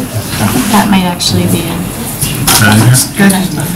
Oh, okay. Any objection to installing cart crossing signs? It's already in the decision. Yeah.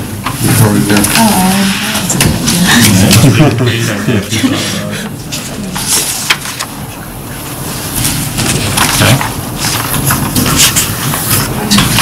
Yep, cart crossing signs, that's in here.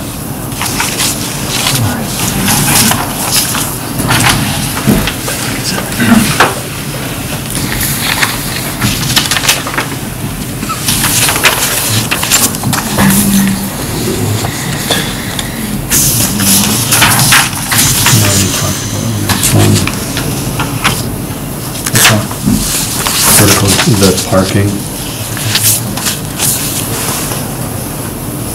Vertical curbing. And curbing through the section. Did I open the wrong one? Did I move on? Paging 2 of 4? 2 of 4. Okay. Part B, we already talked to that. Yes. You can't do anything about stop signs when exiting. You can require a stop sign on their property, but not, like, if it's actually on Grove Street, you can't. No, at the entrance. So I think he's saying when you pull forward to see around the curve, put it there. Yeah, we can't do that. Stop them basically where that dimension comes across, but not at the curve. So that'd be traffic. Okay. Yeah, it's not something you can do. Does the plan call for a stop sign at the, right at the exit? Yes, it does. Stop sign in there for you. The driveway exit. Driveway exit. The town engineer wanted a stop sign at the driveway exit, right? I have it right, there's a stop sign proposed right there. Right, that's what we mean, yes. Okay. Yes.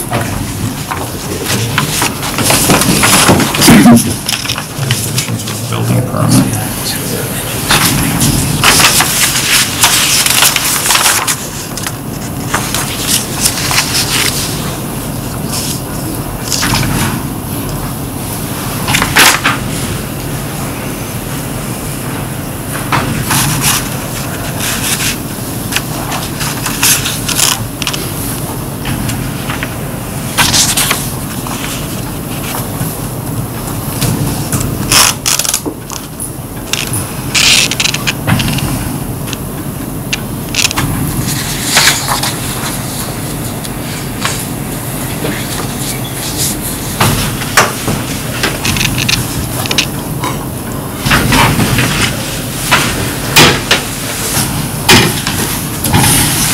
Did you see the, you're asking for some additional screening of trees. There's some language in here that talks about adding trees on completion of construction if necessary to buffer screening similar to what exists today. We'll look for a little more specificity in terms of the trees being evergreen, the caliper, the size, so that there's an area of screening where that bump out is. The client's house is right across the street. And beyond as well. And a little bit farther beyond. On the actual new sidewalk area, you mean? On their property, to the extent that they have space, especially a little to the right side, to have some dense screening there that would help, again, soften any potential noise that might mitigate from the rear terrace. It would also soften the building which is directly opposite 293.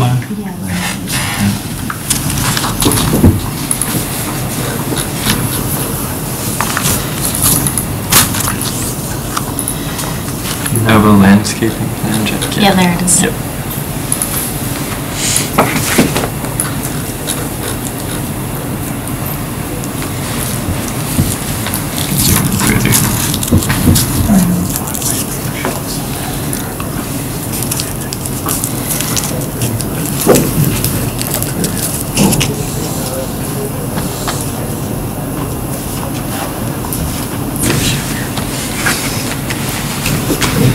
To help everybody, there's what exists today, just a large tree that exists today. Certainly provides buffer down Grove Street.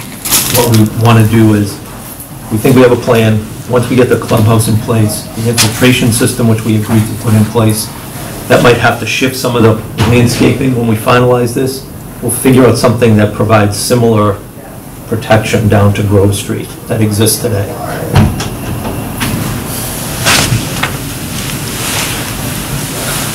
There are some evergreen plantings proposed in this area here.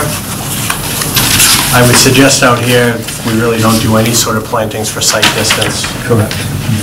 No, I think it would be along the walkway or the driveway that comes around. What is that? It's off to that. The curved walkway coming off of the circle. Right. So between that. In here, and through this area. Yeah, somewhere in there. I'm sorry, just for clarification, we're talking down this area. Again, you have a house directly opposite this building, so I'm just trying to soften the presence of the building. it might mitigate some of the potential noise coming from that earth. One thing for noise. You got 2 acres of, no, 16 acres of woods behind me to the highway. I can still hear it. Maybe 100 feet thick woods to be able to do anything about it. Yeah, the existing clubhouse, just to point out, is 16 feet away from Grove Street, and the proposed clubhouse is like 34 feet away. So the fact that we're pulling the clubhouse away from the street is mitigation in itself. Do you want to quantify this anyway? Additional shall be added on completion of construction. It says if necessary, how about as necessary? Any objection to that? Yep. It's the same number of trees probably, it's just where they go. Yes. Trees are plantings, not all trees.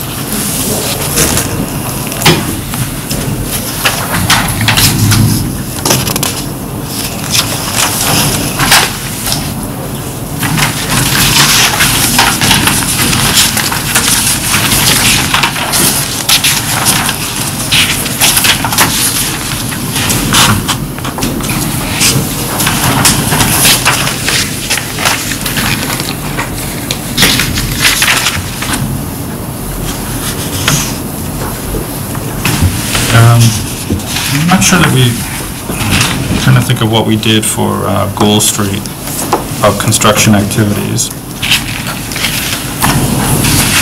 Beyond what we actually did, beyond what's sort of understood.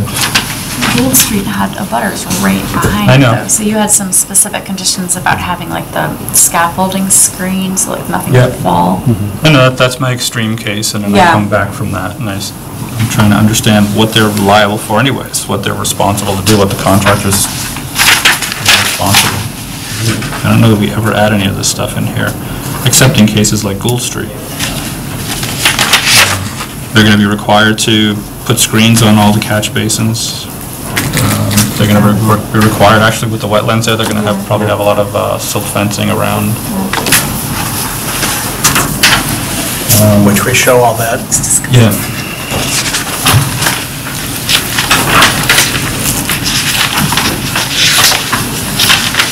How do police details work? How do you, If you need one, you call the police and coordinate it with them. well, what's the F? If you're blocking like the sidewalk or the public right of way. So when they do work on the street, they're going to have a detail there, otherwise they're in their property. Yep.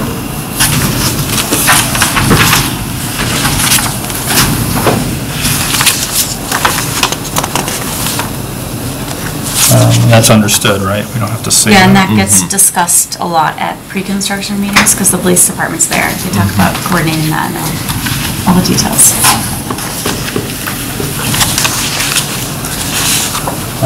Construction activities. Actually, this is a good point, that all of the construction parking has to be on site. Yeah, we can pick that in, but we would definitely require that. You're going to do it off-season anyways, right? So, actually, are you doing the construction off-season? Entirely off-season? We believe so. We haven't finalized, that's the next step once we get past here, is to spend time with the developer and figure out what our plans are. The ideal scenario would probably be off-season to do a lot of the major part and the internal work to go on during the beginning of the season. It's kind of what we're thinking about right now. That still has to get finalized, but that's where our heads are at right now. Okay. Well, let's make sure that we know that all of the construction parking is not on the street. None of the construction parking is on the street. How's that? Excuse me, the concern is, obviously, this is a longer project because of the size of it. And at the previous hearing, the applicant indicated they were going to try to keep their recreational activities open, when the weather permits, obviously. And they talked about having trailers in the parking lot. So if members are going to use those facilities, and the parking lot loses space because of temporary trailers for operations, or construction trailers, or fenced areas around the construction site, they're going to lose a lot of the existing parking spaces. And so the concern is there a temporary plan to accommodate the vehicles, the members and guests using the club if they intend to stay open while there's still construction activity? Yeah, they'll do a laydown plan, and they'll work that out with the town prior to issuing the permit. They'll have to show them where all the trailers go. I would imagine the trailers can be right on the edge of the parking on the grass area. Right, but parking is kind of at a premium now, so if members still want to play golf or when the pool's open, if they're still doing construction work, is the applicant going to be required or to, say, use the driving range to get members' vehicles off the street? I think that when they come to the town for that pre-construction, pre-permit meeting, they'll work through that. I'm sure they'll just you'll probably just pack all the parking down by the maintenance, all the construction parking and the construction trailers.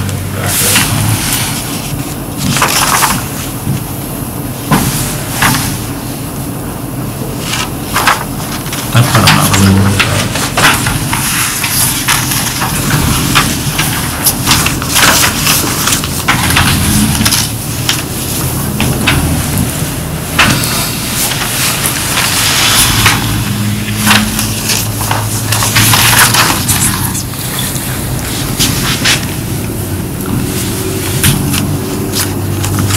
We talked about parking, no head-in parking.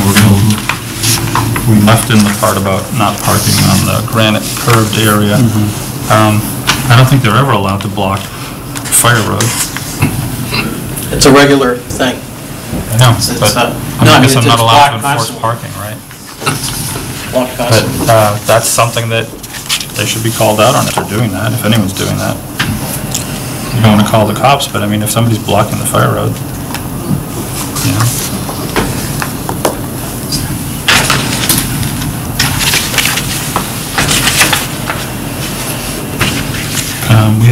We have hours for construction in...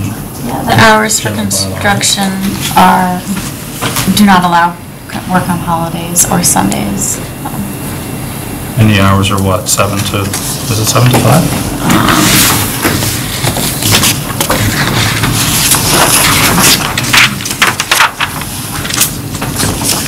We used to have that in the decision, but then... 7 to 8 Monday through Friday, 7 to 5 on Saturdays. Okay. That we allow in town.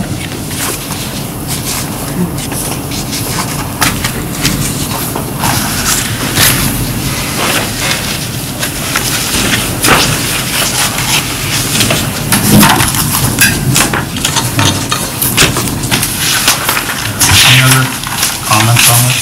You can't obviously accommodate the last request here to move the clubhouse. All this, you don't want to don't actually. The only item I want to bring up is, I think we kind of skipped over, was on the events. The number 30 was predicated, I believe, on information submitted by the applicant. I don't know if anybody actually vetted that data.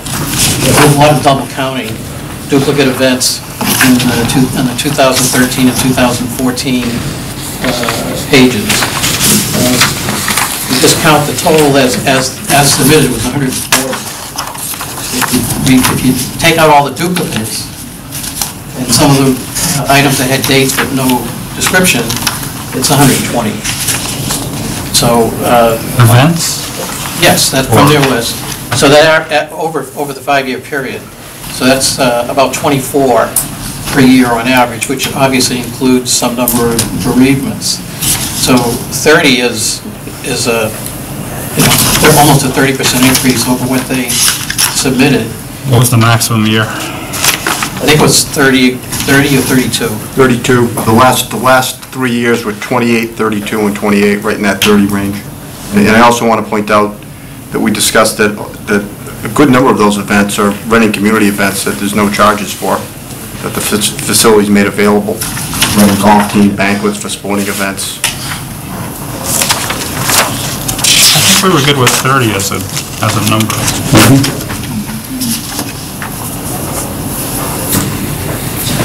I think if you just take it at face, it was 140 total as submitted. So that's like 28 per year, rounded up to 30. If you take out the duplicates and the non-identified dates, it's 120 or about 24 on average. So 25, 26. And that's what they've been running at. Yeah, some years they might have a couple extras, some years they have a few less. I wasn't looking at that as a 5-year average and setting their maximum at a 5-year average. So,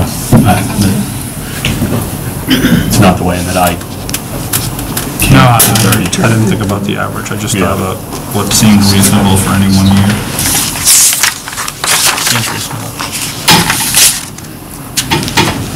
I know you said you don't want to be, the bad neighbor or whatever. No one Really keeps don't. on, but if they're sort of doing something that's objectionable to the neighborhood, you should let the town know. Otherwise, we sit here and we go, well, there are no complaints, no one's ever called the police.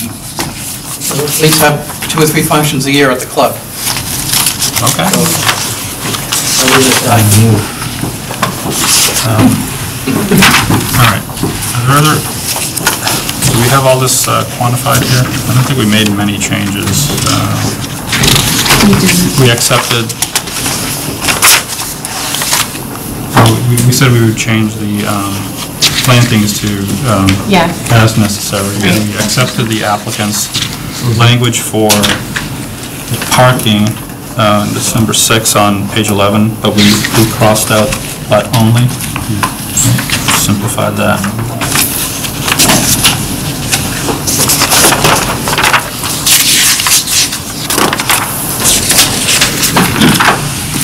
We changed the site spelling in a few locations.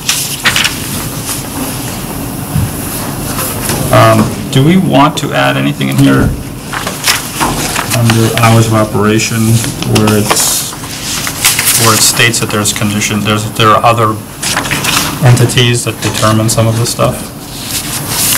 So for example, it says proposed operation as follows, subject to whatever the other entities are that approve food and liquor. Why don't I look into that tomorrow and see how that actually works? Well, I think it would defer to the most restrictive. Right. Yeah. Unless of whether we write it in, you're saying. Right, so if we say that, as an example, they have to stop at 6 p.m., and the liquor license says they stop at 11, they'd have to stop at 6.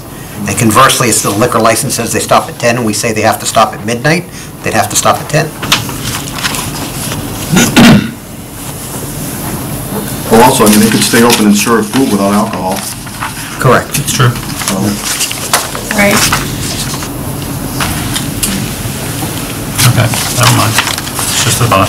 Okay, so have we captured the changes? I have. Those are all the ones I have.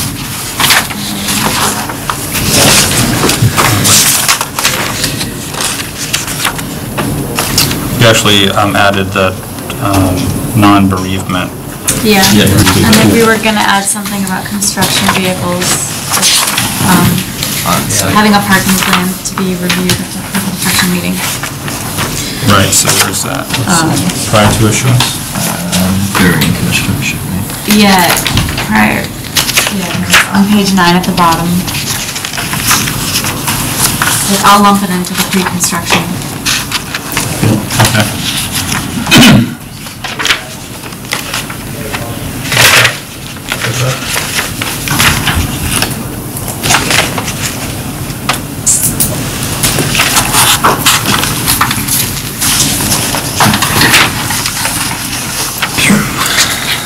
Dare I make a motion? Fine. Chairman, just a point of order, the decision actually calls for 2 votes, one for a waiver, traffic study, and also the decision in itself. On page 8. No, I'm sorry. Yeah, page 8.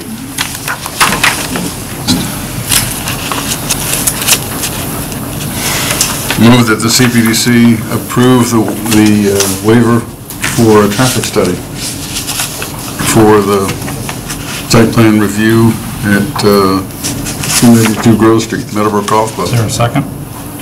Second. All in favor? I'm sorry, did you vote? Okay? Yes. Okay, that's good. You can vote the way you want to vote. Site plans. All right, so that's that one.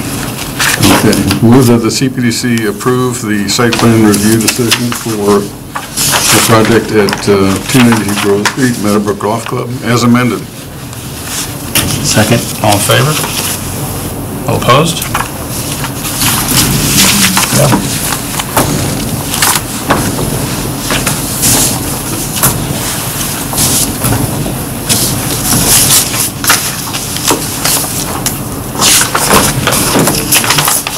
That's it. Thank you very much.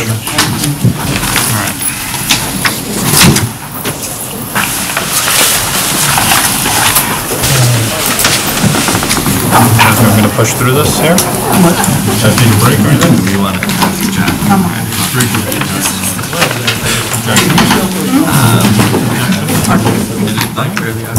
Parking, delivery systems, and I think that's the congestion and the noise that's part of Yeah, it's not just what they anticipate or what they're living with already. As far as I know, it was just a We moved there. Yes, but now, And don't put the stop sign. right, now it's over to the side. Now, the person who's actually making the delivery with his trolley, he's going to be in shape. And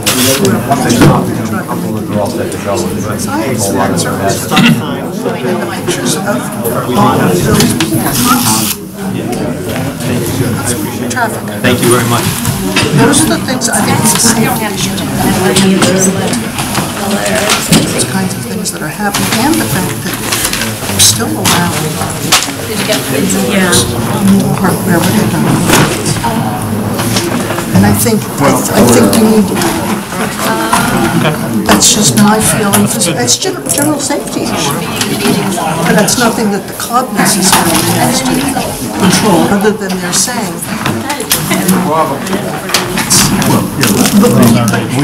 We have a traffic control issue on Grove Street. Oh, absolutely. Oh, yeah.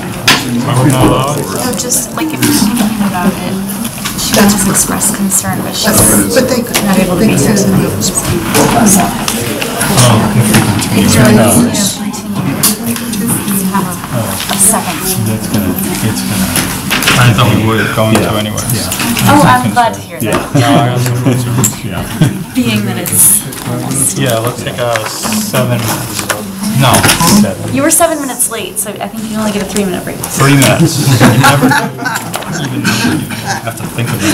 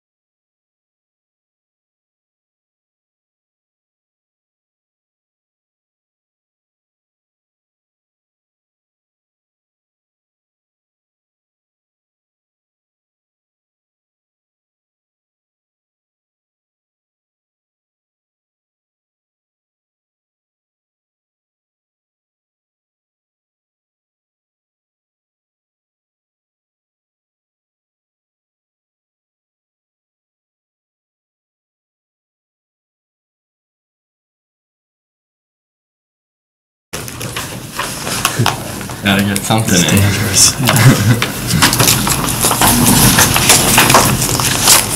Okay, we're all here.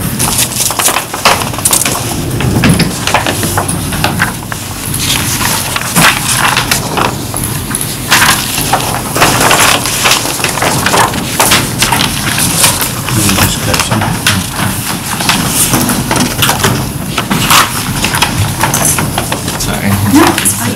It's Jenny thinks to think about it. It's still I need a back request. Okay. I'm actually not allowed to read. You're not? No, I wrote that in. I reorganized this board, by the way, meetings.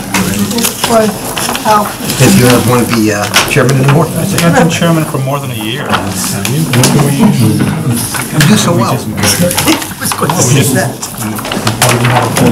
No, whenever we have the next full board meeting, we should really discuss it. So like that, because they're gonna take notes and they're each gonna miss one. Yes. They'll get to. Are you ready? Yeah, go ahead. All right.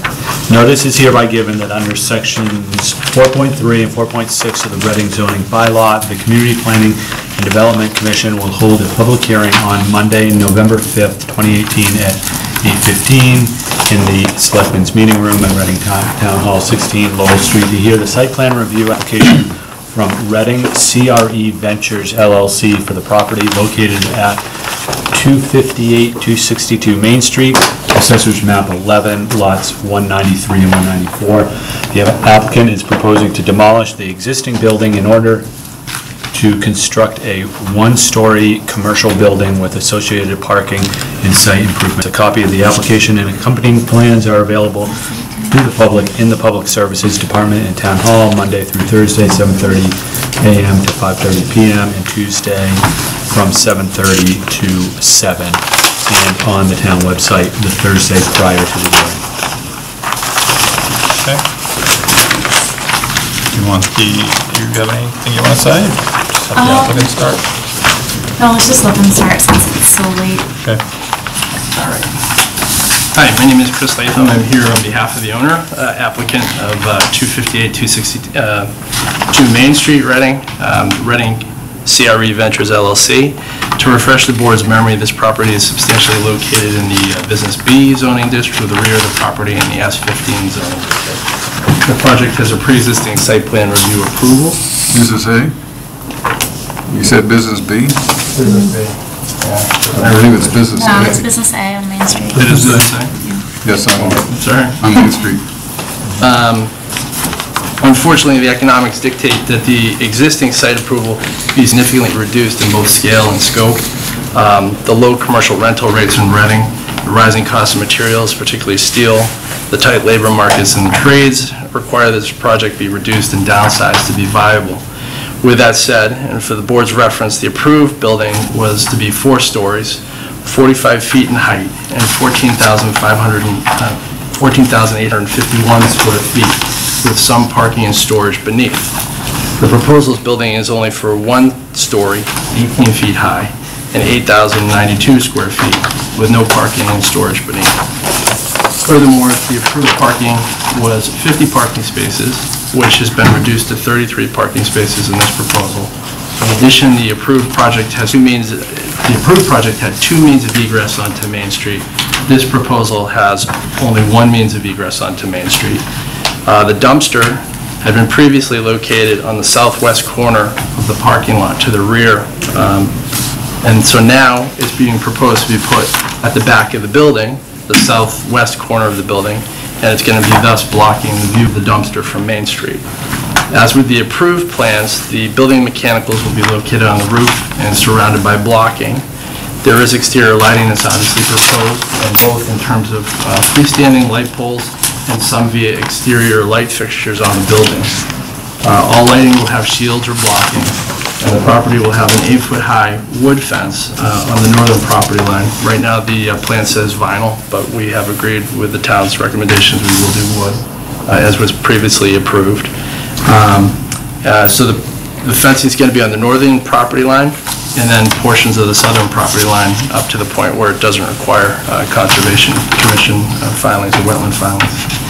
Like the approved plan, this building will be used for retail, consumer services, and office tenants. The building is designed for 4 prospective tenant spaces. Like the approved plan, this building will utilize public water, sewer, and electrical services, and eventually be connected to natural gas. However, due to the current delays in natural gas service, the applicant anticipates that they will be connecting in the interim to propane. The applicant is agreeable to the town staff's DRT recommendations as of October 31st, particularly the installation of planters or bollards around the portions of the front patio to improve safety from potential vehicular traffic driving off the road, to install a firewall and fire gate around the dumpster at the rear of the building, and to install the 8-foot high wood fence as previously noted, and also to install the shields and blocks for lighting. And with that being said, in consideration of the recent history and approvals and familiarity of this project that this board has, as well as the associated costs and the economic realities of requiring these reductions in both the scale and scope of this project, the applicant requests, as with the prior site plan approval, that the board waive a traffic study. We also request that we be waived so that we only have to have one loading space or loading zone. And as noted in the cover letter, we request a waiver or reduction in the filing fee for this project revision, since the applicant has already paid $7,500 in Cpdc filing fees in this project, which is now being substantially reduced due to the economic factors. I will now turn over the presentation to Carlton Quinn, who's the engineer, and to Rob Pezzione, who is the architect for the project. Good evening, Board. My name is Carlton Quinn. I'm a professional engineer with Allen & Major Associates. I'm here to represent the client. And I brought 2 boards here. I was wondering if I could kind of show you the scope of the 2 different projects, if that'd be all right.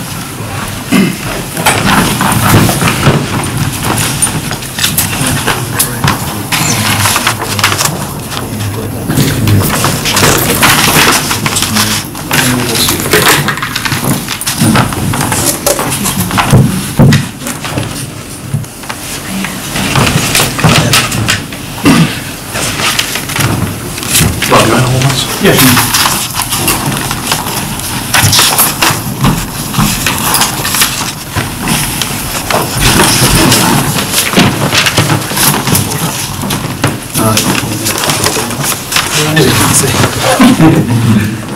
All right, sorry.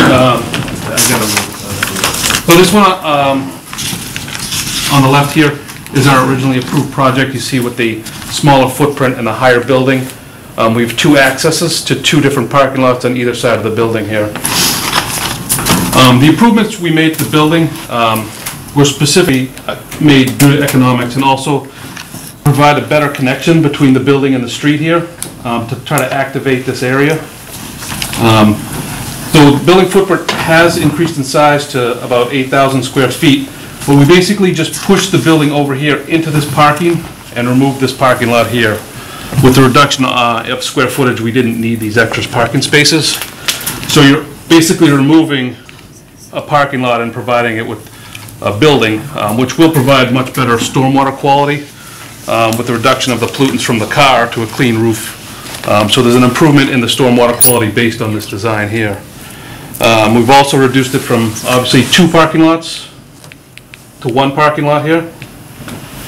We've reduced the curb cuts on the street, as I mentioned. There's 2 here, and then 1 here on the left. As Chris mentioned, the parking stalls has been reduced from 50 parking stalls to 33 parking stalls. I think another improvement here is that this property line right here, it had a setback of 2.5 feet to the parking to the property line. We've now created a 15-foot landscape buffer here between this property line and the building, and about an 18-foot landscape buffer here in this area, whereas before we were about 2.5 feet off the property line. The impervious area for the whole project has decreased. It was originally 71% in this proposal. It is down to 66% in this proposal, which inversely increases the landscape area from 29% to 34% over here. And you can see here with the increased landscaping, we're able to create a better buffer with some landscaping for the abutting neighbors. So originally, as Chris mentioned, our dumpster pad was up here and kind of in the corner of the lot. We've taken that dumpster here and tucked it into the back of the building right here. Those are the same size dumpster pads, and we've provided the loading area right here. And you can see as you come up this area here to make this turn, we've created a much easier access for larger vehicles to get in here by removing all this curb here and just providing a striped loading area. Originally, the loading area was in the building here. And that's basically it for the improvement. We've also we've gotten rid of the area back here for, it was more employee lounging, I think, with the thought of an office building. So we've kind of gotten rid of this area back here and just provided about 12 feet of snow storage and then kind of just landscape the rest of it instead of having kind of an outdoor lounge area. That's all I have for now. If you have any questions, over to the architect. Yeah, go keep going. Well, one of the things that I noticed reviewing the plan, I mean, it's a decent plan, but there's a substantial change in grade in the current buildings and a substantial change to what was being proposed from the previous plan. Because right now there's a 6-foot elevation from the street line to the front door of the existing building, or the front of where the bridal shop used to be. And the building to the right of it, or the north, which I guess is number 262, the driveway is at the street grade. So it's 5 to 6 feet, and what you show is the parking area to the south. Obviously, this can be managed, but you didn't highlight the change in the new proposal. The finished floor of the building, it was 99.5, and it is still going to remain at 99.5. Okay, so you are intending to reduce the grade of the entire lot to that point? To make this ADA accessible, we needed to lower the lot from, you're talking about where the existing building was before it was raised? Yes, the lot will be lowered. Okay. A couple of feet. At least a couple of feet. And we've got a 4.5-foot retaining wall which is going to disappear. There's no proposed retaining walls on this site now. I'm talking about the existing. Between the two lots? Yes. Yes, that'll be removed. Okay. And from front to back, I guess the rear elevation is about 101 according to the contours here. So that's an issue. That sounds about right. 102, 101, you talking about back in this area? Yeah. Or back in the back? Yeah. There shouldn't be much change here to grades. It'll end kind of at the parking spaces.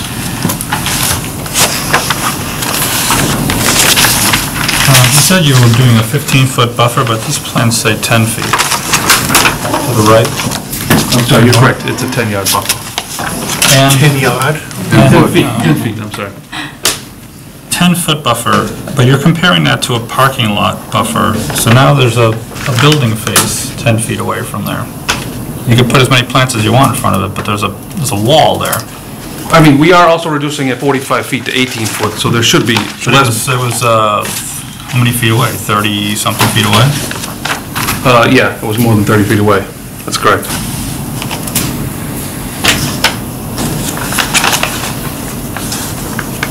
What's the roof runoff, by the way, is not clean? I'm stating it's cleaner than parking lot It's not runoff. petroleum, but there's still like bird droppings. There's other stuff on it that I think that the MWRA would argue with you about whether it's clean or The not. runoff from the roof is much less. There's less volatiles in it. Correct, and it's treated differently in the DEP stormwater standards. It's still treated. It will be infiltrated to 80% TSS. Everything on site will be treated to the Mass DEP stormwater regulations. What's the movement for the dumpster, for the truck unloading the dumpster? It would come up here and reverse in here, and then pull up like that.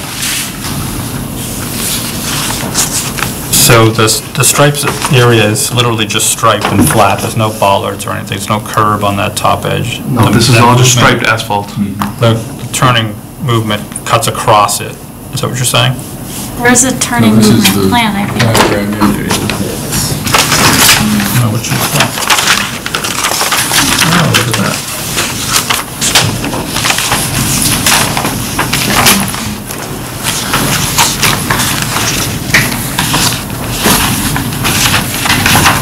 Ignore that white line across the Yeah, I don't know what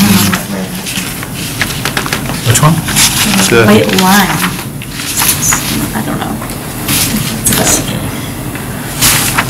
Not on the print. Okay. It's better.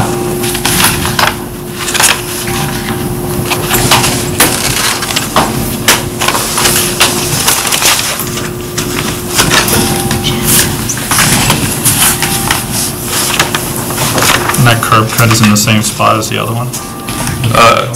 Correct. Yeah. Did we get approval for that? From DOT?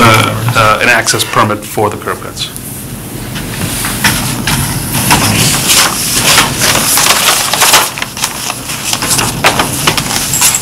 Other site questions?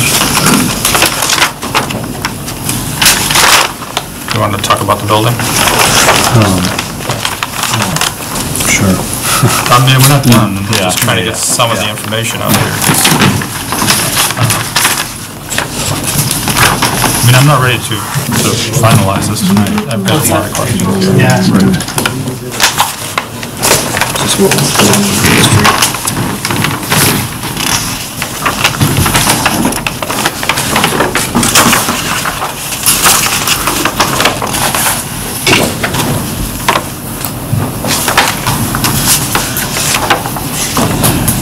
If I brought a few extra handouts. Can I pass these out, or? If you want, sure.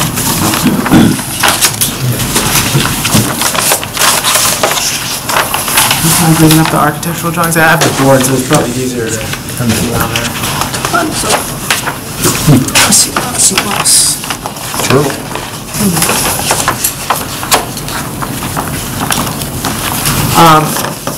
So, as had been previously mentioned, we could do a one-story retail building. As you can see on this floor plan, we've currently had the space divided up into 4 separate retail spaces. The current layout has 4 separate storefront entries along Main Street. These are, as you'll see in the elevations, are basically meant to be mostly glazed storefront. The parking lot side is open to the one end unit. That also has glazing for a good portion of that parking area, with some storefront openings to access that space. If you can go to the elevations. So as you can see in the elevations, the top elevation is the elevation that is facing Main Street. So you can see the 4 separate sections. Those are the 4 separate storefronts that would be for each tenant space. We tried to open up the building facade quite a bit to get a lot of visibility. So people driving by will be going at a fairly high rate of speed, so they can kind of see into the structure to see what's happening on the inside. On the left side of that elevation, we have a sort of an accent bump up where we tried to increase the massing a little bit on that corner to add a little bit of visual interest for people driving both northbound and southbound on Main Street. We also did a little bit of a different material there, which I'll pass on in a bit. And then change some materials as we run across the remainder of the storefront. So as far as the height of that bump up, that is measured at 20 feet. The remainder of that stretch of building is actually an 18'6", so it's not too much of a difference, but is a little bit lower on that side. As you can see in that elevation in the back, that would be towards the rear of the building. You're seeing that's going to be basically an equipment screen for the rooftop equipment. The elevation below that is showing the parking lot side. So again, you're seeing on the right-hand side of that elevation, you're seeing the bump up to draw some interest to that side of the building. And then again, to the left of that is another storefront entry that would just be for that one unit at the end. If you could skip over to the next elevation sheet. So this is just showing the side and the rear of the building. The north elevation is the lower elevation, and that is the side that's facing the budding residence. Basically, we kept that as just basically clapboard siding for that elevation. We kept it very simple, and then the rear also has the clapboard siding, but there's not much visual interest on this side or the that side. If you could skip to the next one. So these are the renderings. This is looking at that front corner is the top rendering. So that's the bump up corner, and then this is looking at the elevation along Main Street. So just to describe the materials that we're looking at. So the brown material and that sort of bluish gray material at the bump up, we're proposing to use an acrylic panel. This is a company called Trespa. Look at those.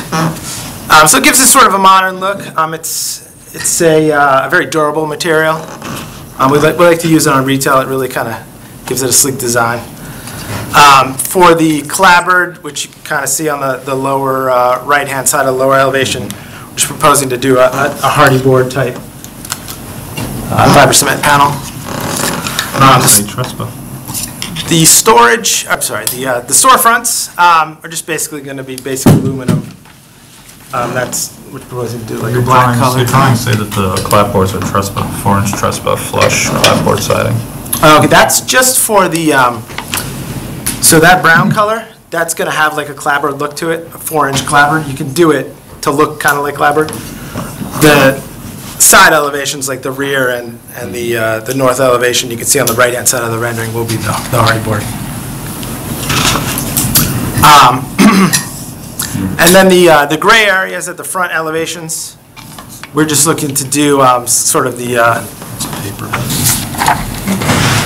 L-shaped section here would be kind of a textured EIFS panel, which you see on a lot of retail. Basically looks like stucco, effectively. Do you see it on a lot of retail? You see it on a lot of retail. Yeah, exactly. So the only other two materials I brought was just, this is looking at some of the roof edge flashing, just a gray color, and that will likely be the color we'll be looking at for the EIFS paneling.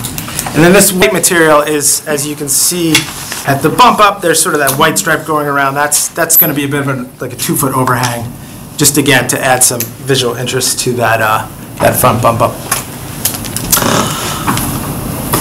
So if you guys just look in your that little, if you could, that packet I just gave out, I'll just explain what's in there real quick so you can understand what we're describing. So what we're proposing, which isn't in the application right now, is to put some lighting on the building face. So the first two sheets are basically two wall mount lights that would basically be meant to light the building. We're proposing to put basically in these locations, just add some access lighting to the building and also to cast a bit of light on the sidewalk and at the rear of the building over the doors. So it would be pretty minimal. Would just really be meant for close location lighting. The third page in is a downlight, just to illustrate that we're intending to put some downlighting underneath that overhang, that white overhang that I described, just to really make that front pop-up really stand out. The next page I had there is an example of louver screening. So this is what we're thinking at the rear of the building to cover up the mechanical equipment. This would basically be a painted aluminum louver. We'll likely do a louver there just to allow some air to get into the units. If we have enough space there not to do any, not to need any louvers, we could potentially do solid paneling. But right now we're assuming a louver system. And there's two examples in there. And then the last item is just a bit of technical data. The fire department had asked a question about doing a fire-rated wall around the dumpster area, and that's just showing the type of fire-rated wall we would do. And that would just be at the exterior building wall. Just illustrating this just to say that we'll meet the fire rating without really changing any of the aesthetic of the building. Do you have to have a fire-rated wall on the north side? 10 feet away? That I have to check, off the top of my head, but... It's 10 feet off the property line, but where is the abutting, the nearest abutting structure? No. Yeah, it's 10 feet off the property line. Yeah, that might trigger it. But if so, then we can do this, a similar wall construction. That's all I had. You guys had any questions, or?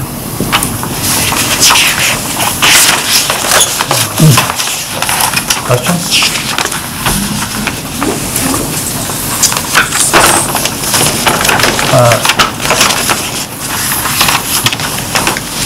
So it's quite a change from what was originally viewed and approved. Significantly different. And I don't know that it's for the better necessarily, but I'm sure the abutter's happy they don't have a 4-story building, but we'll take public comments in a second. But this really is just like a strip mall now. Yes. I mean, this is Town fair tire. This is bad. I see where you're trying to go with it, but I'm not sure you're there yet. This is like big picture blocking it. It's really just a strip mall, a little strip store. It's JK Market. The back and the north face are pretty stark.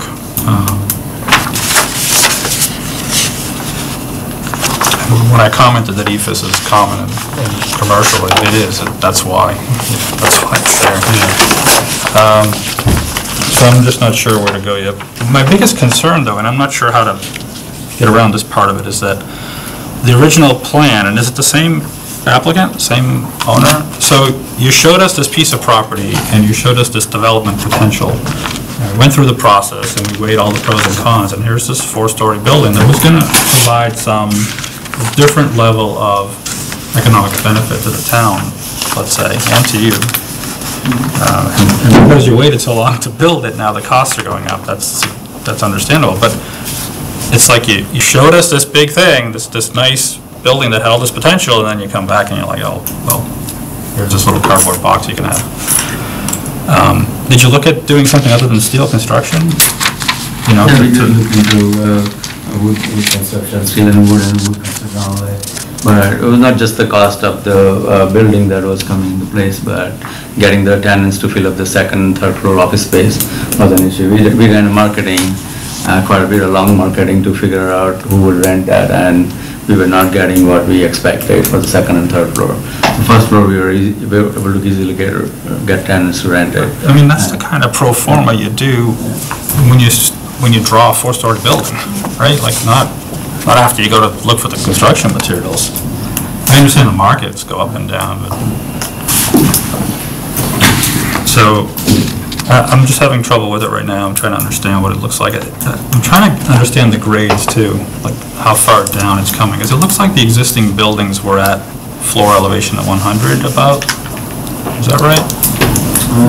Some drawing that showed the picture of the how it looked like on the street and stuff, right? It looks like they're like 104. Yeah. The existing building. The greatest existing building is like 104. Yeah, like 10. Okay, so 104, 100. It's 10 feet higher than the road.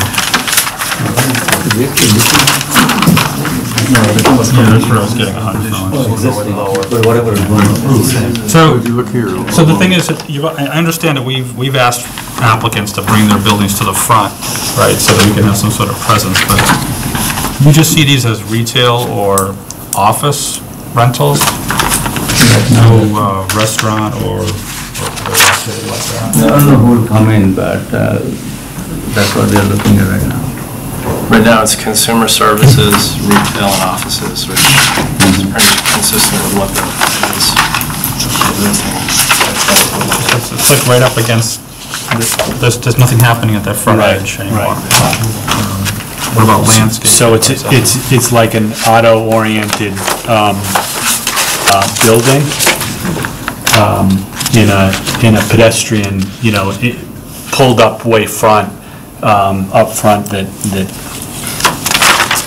needs some, some sort of buffering, sort of a different treatment in the front than the way this is. It's sort of the right building in the wrong place, or the wrong building in the right place. I guess my concern with this is that I think that especially the way that you have it laid out here, right? If it did go this way and you had 4 tenants in here, those 2 units on the north side of the building seem fairly useless. Just, again, auto-oriented type of building, yet they're really far away from the parking. I have no idea how loading would work on there. You'd have anyone that loads there would pull into this loading space. They can't back up because there's the dumpster, so they pull in, headway in, and then they're bringing all their goods down the parking lot, around, up the wheelchair ramp, around the front of the building, down the front of the building, and then into the spaces. I mean, that's not going to work, right? You can't. There's no way to load those buildings. There is a secondary access to come around the back of those 2 units with that loading. Which again, yeah, You can see it on the architectural plan, but it's still not ideal. I mean, in a winter load condition, you're coming around the mechanical space, into this little back alley. It's weird. Yeah. It looks like it's early in its planning phases. Depends upon what kind of tenants we get. It could be a yoga studio or something like that, or not loading really needed there. So we are expecting professional services there as well. So it may not be retail. There need to be a lot of loading. Those spaces may be occupied by. I guess a point here is that you're cutting down by having this configuration. You're cutting down the economic benefits of the building to yourself and to the town, because you're cutting out. Yeah, sure, it could be a yoga studio, but maybe a dentist's office. I don't know. Even that might be a little bit difficult. But the viability of this space, to me, starts to come into question. Yeah, why wouldn't it be more economical, by the way, to do a smaller footprint 2-story building for the type of tenants you're talking about? It seems to me that that's the ideal footprint. Almost about a third less, but 2 stories.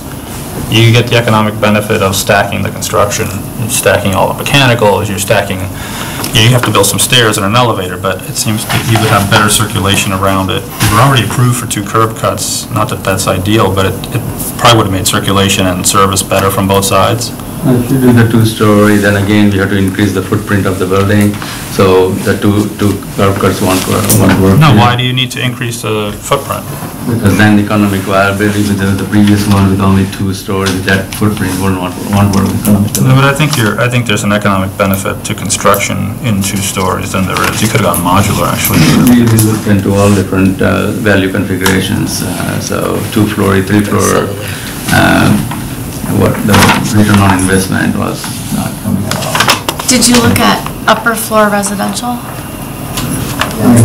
We understand that the residential is not possible here, right? Based on what? So mixed use possible here? Multifamily dwellings are defined as a building or portion thereof containing 3 or more dwelling units, and multifamily is allowed in this district, as is business. I'm just throwing that out there.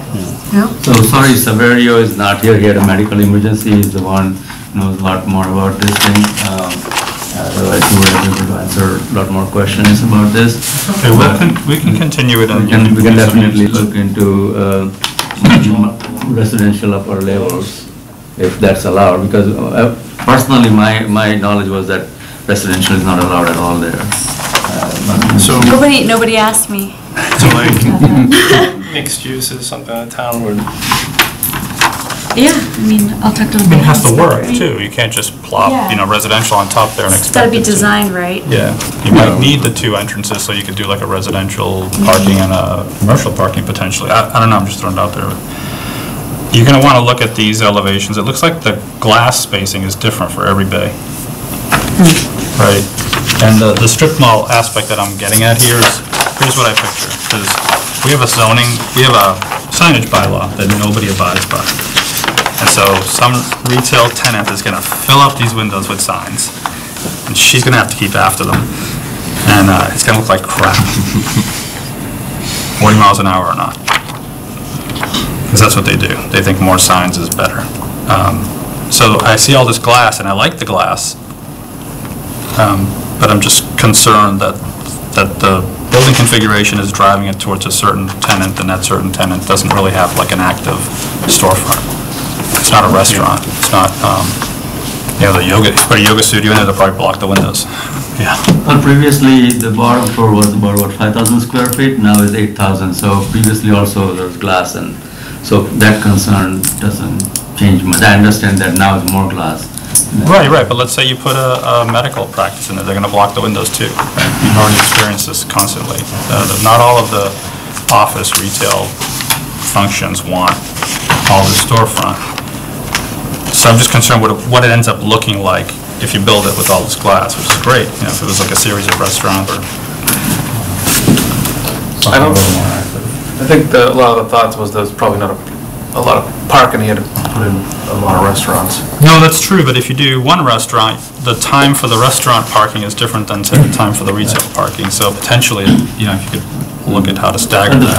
first, sorry to interrupt you, sir, but first space is kind of like possibly for the restaurant because we made an outdoor seating space there. So it's also possible that the restaurant may come in and may take 2 of the 4 spaces there and take on. But we don't know who's going to come in. But That has to be planned for too. I don't know that.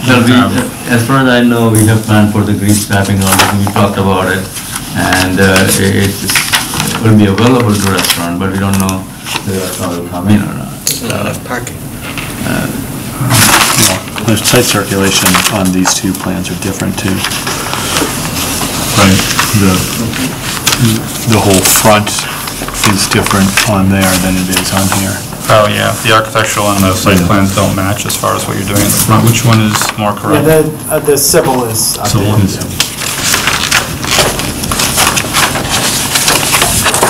I mean, you're starting to activate it with that terrace out there.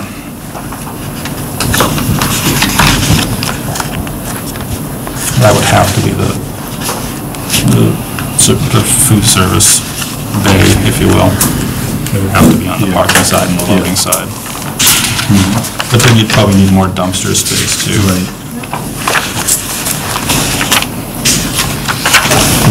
I think you might want to You might have to play out the restaurant scenario to make sure that you could accommodate those changes. Right, this site plan might not get approved for a restaurant, but if you were to want to bring a restaurant in later, you'd have to show that it worked, and you'd need, multiple dumpsters, you'd need probably a different parking, maybe a different parking number. I'm not sure what that would end up being.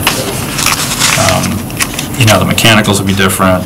We'd have to worry about how we get rid of the stack orders and things like that. So if you don't do it now, you're going to go through that whole exercise later, and then you might find that you have a tenant sitting there waiting to rent a space that you can't accommodate.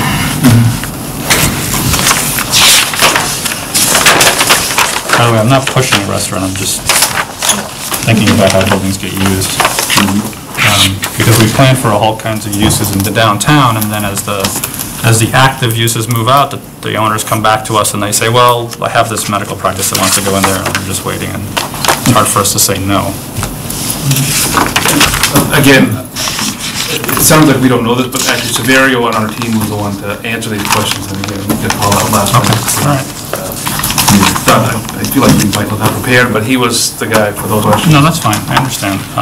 We're going to end up continuing this, so I'll do like 5 minutes for public comments just to start it, if that's okay. Can you just state your name and address so we can put that in the record? Deborah Barrow on Pineville Ave. And this is the first time I've seen the maps, but it seems to me like it went from a building being in the middle of the lot with parking spaces all around it, and then all of a sudden the building is moved up to 10 feet away from the lot line of the people on Pineville Ave. Is that correct? On the bottom portion of the building, yes. That whole north side. That's the allowable setback for a building. That's 10 feet from the lot line of the people's homes on Pineville Ave. That's what's proposed here. That's what's proposed, okay. That's a worry. Another worry is the lighting. I don't think I've heard anything about the lighting, and maybe we're not there yet, but on the other side of us on Pineville Ave, we have the Fantasia building with humongous spotlights shining in our windows, and I'm just wondering if we're going to have the same thing on this side of Pineville Ave. There is a lighting plan that was proposed, and it shows 3 fixtures in the lot, and there's some calculations that show that it's at or close to 0 at the property line. So it's probably much more subdued than the Fantasia building. Anything would be. How tall are these fixtures? The light fixtures in the parking? 15?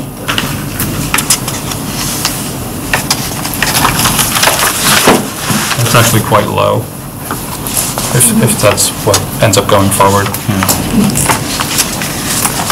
Yes? My name is Mary Richards. I live kind of towards the end of Pineville, number 50. So my backyard comes towards the back of the plot. This is a vast improvement over the previous plan in terms of, at least from my point of view, impact on the neighborhood of where I live. I am concerned about how close it is to that the setbacks are as small as they are on the sides. We also have wetlands that have not been mentioned that I guess are right on the other side of that crosshatched wall area. And then lastly, I do not understand the elevation. When we walk by this area now, we have to look up over a wall to see the where the property was, and then the other house beside. So it's confusing to me to envision this at the same level as the sidewalk. I don't get it. It's probably 4 feet higher than the sidewalk. At least 5. I'm 5. No. The applicant is proposing to regrade the site to bring the floor down, so it would come down from where it is now. So is that a wall there, or There are no proposed retaining walls on the site. The patio area may have kind of a foot difference from the patio to the landscaping around it. So you're proposing to slope it up from the back of the sidewalk? Right. Other than the patio area, there'll be no retaining wall, just kind of the exposed face of that patio. What's that slope? It'd be no less than 3 to 1, or no more than 3 to 1.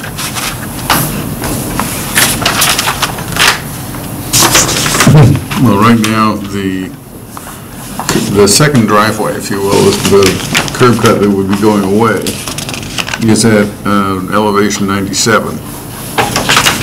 And the building number 262, which is the little tiny one that would go away, has a floor elevation of 101 approximately.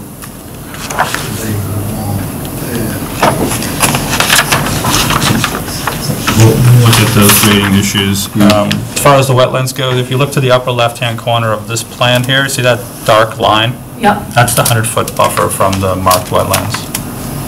Okay. So it's above that. They're well outside of it. Another question? Yes? Hi, Mike Farrell, my wife Lynn. I'm at the corner of Pinevale and Main Street. Not a big fan of the 10 feet, but from listening to you, there's nothing I can say about it. I'm not a fan of it either. It's not what we looked at before, and I understand the building's significantly lower, but I'm not sure that I'm happy with it there. Lowering it brings me to my second concern. If you lower it, there's a retaining wall now between their property and my property, because my property is higher. It says existing retaining wall to remain. If you lower the property, don't you have to do something with the wall? And the wall is starting to fall apart as it is.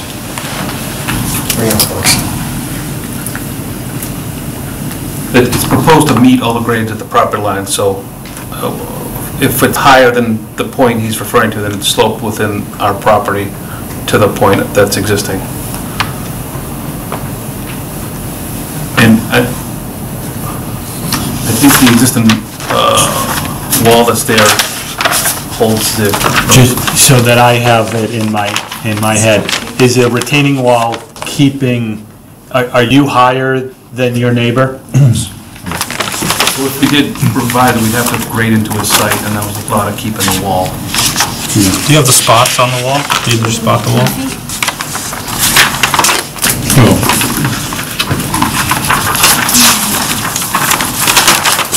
I think the existing conditions should show kind of the contours coming into that wall. I don't have grades on his side, but if you go to Google Earth, you can see he's probably a couple.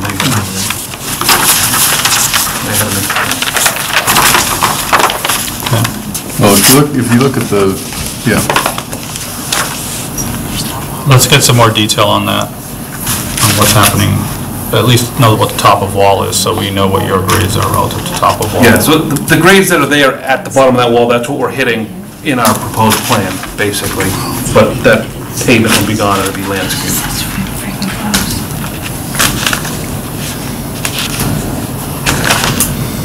Yeah, I mean, the south of this, I mean, adjacent is the Viking Travel, which is a residential style building. And then south of that is the multi-story, or the two-story multi-tenant building. I'm not sure what the occupancy of that one is. The law firm?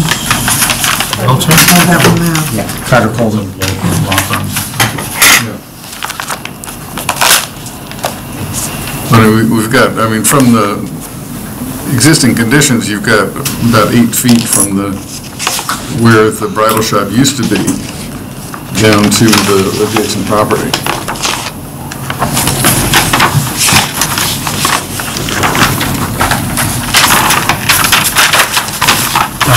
So I'm just looking at these two, let's say that the side wall, or what you would consider the back wall of the building, will probably be, I'm going to say, as imposing as the existing structure, except that it would be longer, right? Because their building will be a little bit taller, but it'll also be a hair lower, the grade. So all be told, the top of their building, the top of that wall will probably be close to what you feel with that building next to you. I'm not saying that's good or bad, just that's seems to be what will happen with that massing near your property line. The proposed building will be a little closer to, I think. Don't you just say? 10 feet? 10 feet? That's pretty close. I'm just looking at the existing conditions plan. The driveway maybe, right there? Just looking at the plans, it looks like the proposed building's gonna be a little closer. Well, no, remember part of that is a sidewalk too. So you're looking at. If you're comparing it to that building that's No, it's there, wrong, they took it off. if that's Paula Perillo's building, one is a very, very small building. It's not a building that's going to go all the way back. That's a very small. No, I said, yeah, it would go the whole length. So if we're saying it would be similar to this setup here, if. No, he didn't say that. He said it'd be Okay. similar but longer. Similar height. Similar height, but longer. Much yes. longer and looking much less a house. Yep, yes. Perillo. Yep, I didn't say anything about the way it looked, just the massing, just the, how imposing it feels. Which, It's a very by, small house. which, by the way, right, if you run that, that same sort of line of sight from the previous, right, you said that the previous building, the previously approved building was about 30 feet, had about a 30-foot setback. That would mean that, right, it would feel like it's 54 feet high at that same, so that, the four-story building wasn't 50 feet high, it was, right, 45. So that, the bigger building would actually feel less imposing than this shorter building that's closer to you. Point of reference. On the map, on the corner, it showed a company sign going there.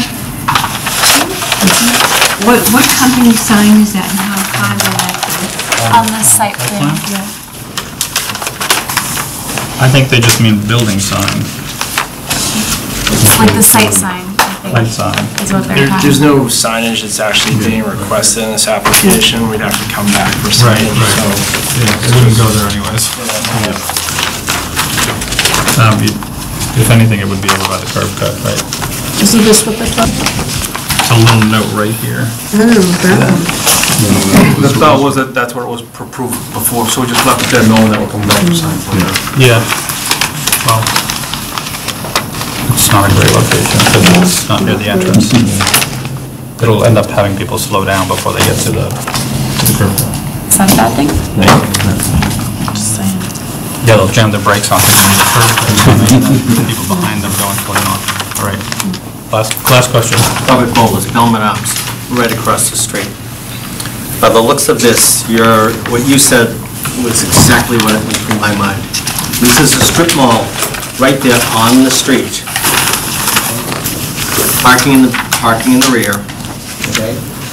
I looked at it, counting the number of units, figuring in my head, I've only been in retail for 45 years, figuring the number of people that are going to be working there. A, there's not enough parking for them to make any money, okay, because the people that work there are going to have to park. Also, you're absolutely right with those two-end units. They're going to be absolutely useless. I heard you mention something about wanting to push buildings out toward the street. Did you say that?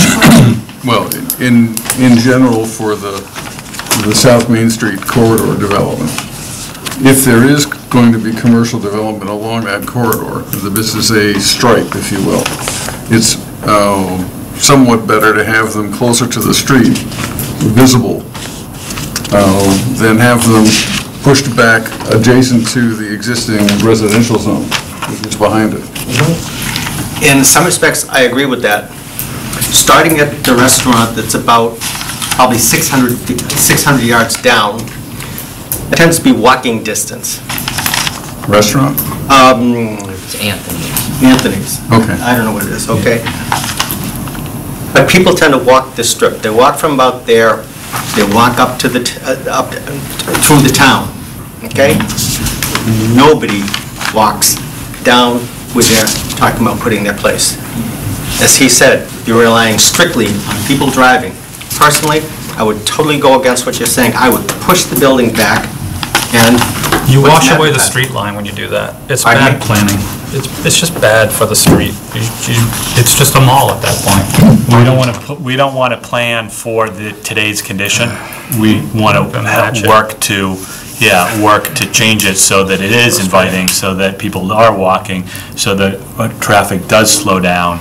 And I all of agree that with stuff, you, Kevin. which is what You ever happens. tried to walk across that street? Which is not across. Not We'll across. figure that part out later. That's a different story. There you go. All right. I'm sorry, I did say last question, but I know you had your hand up before in the back. Oh, I have a concern about restaurants going in there, just for traffic, but also that dumpster is awfully close to our property. Right, and, we're yeah, at 10 with Pineville. And so that's why I was where saying they would have to play out the whole scenario to show us where they go, because if they started pushing it to the back, we'd say no, right? So then it doesn't work, and then they can't have a restaurant. Right. I think there's also a big concern about the traffic. So we already know that there's a lot of problems with traffic on Main Street. You know, this road is not easy to get in and out of, you know, by taking left or right-hand turns.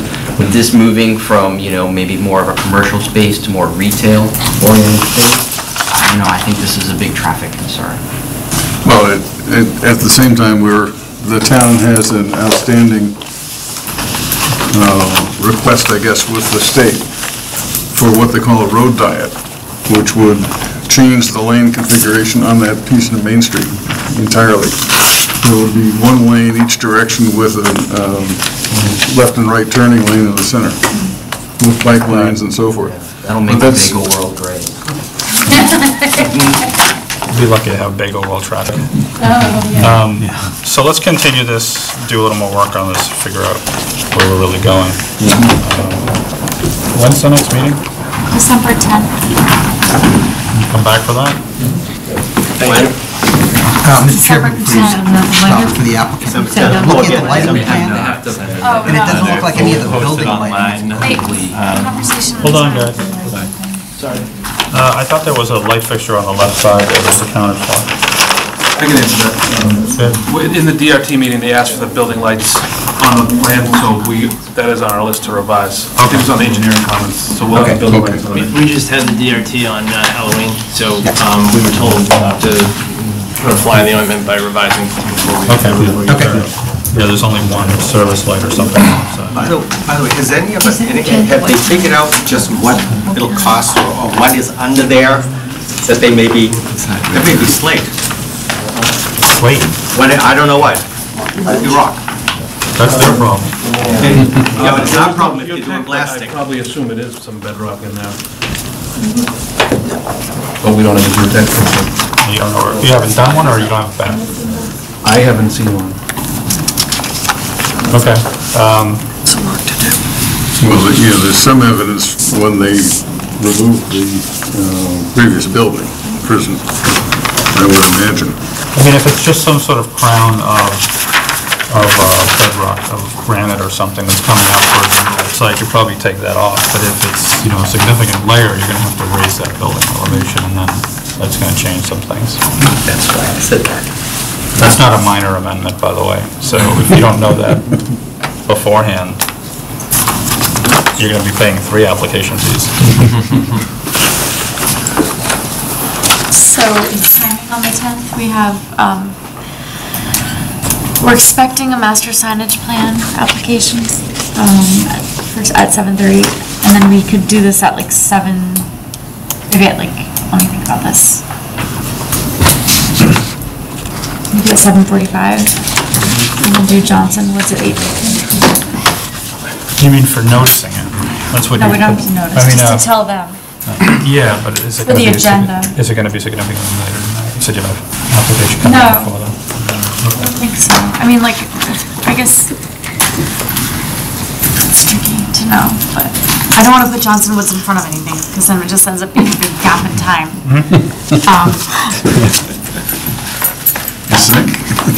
So maybe 7:45 on the 10th for this? That's right. We need a motion to continue it? Continue public hearing. Move that the CPDC continue the public hearing for the proposal at 258 Main Street until Monday, December 10th at 7:45.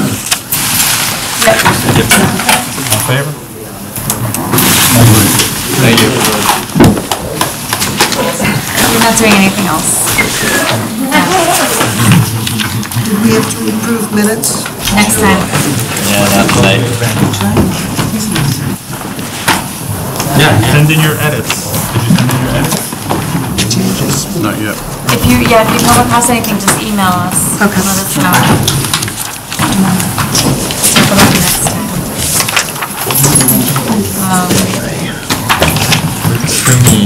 You guys adjourn. Yeah. You want us to?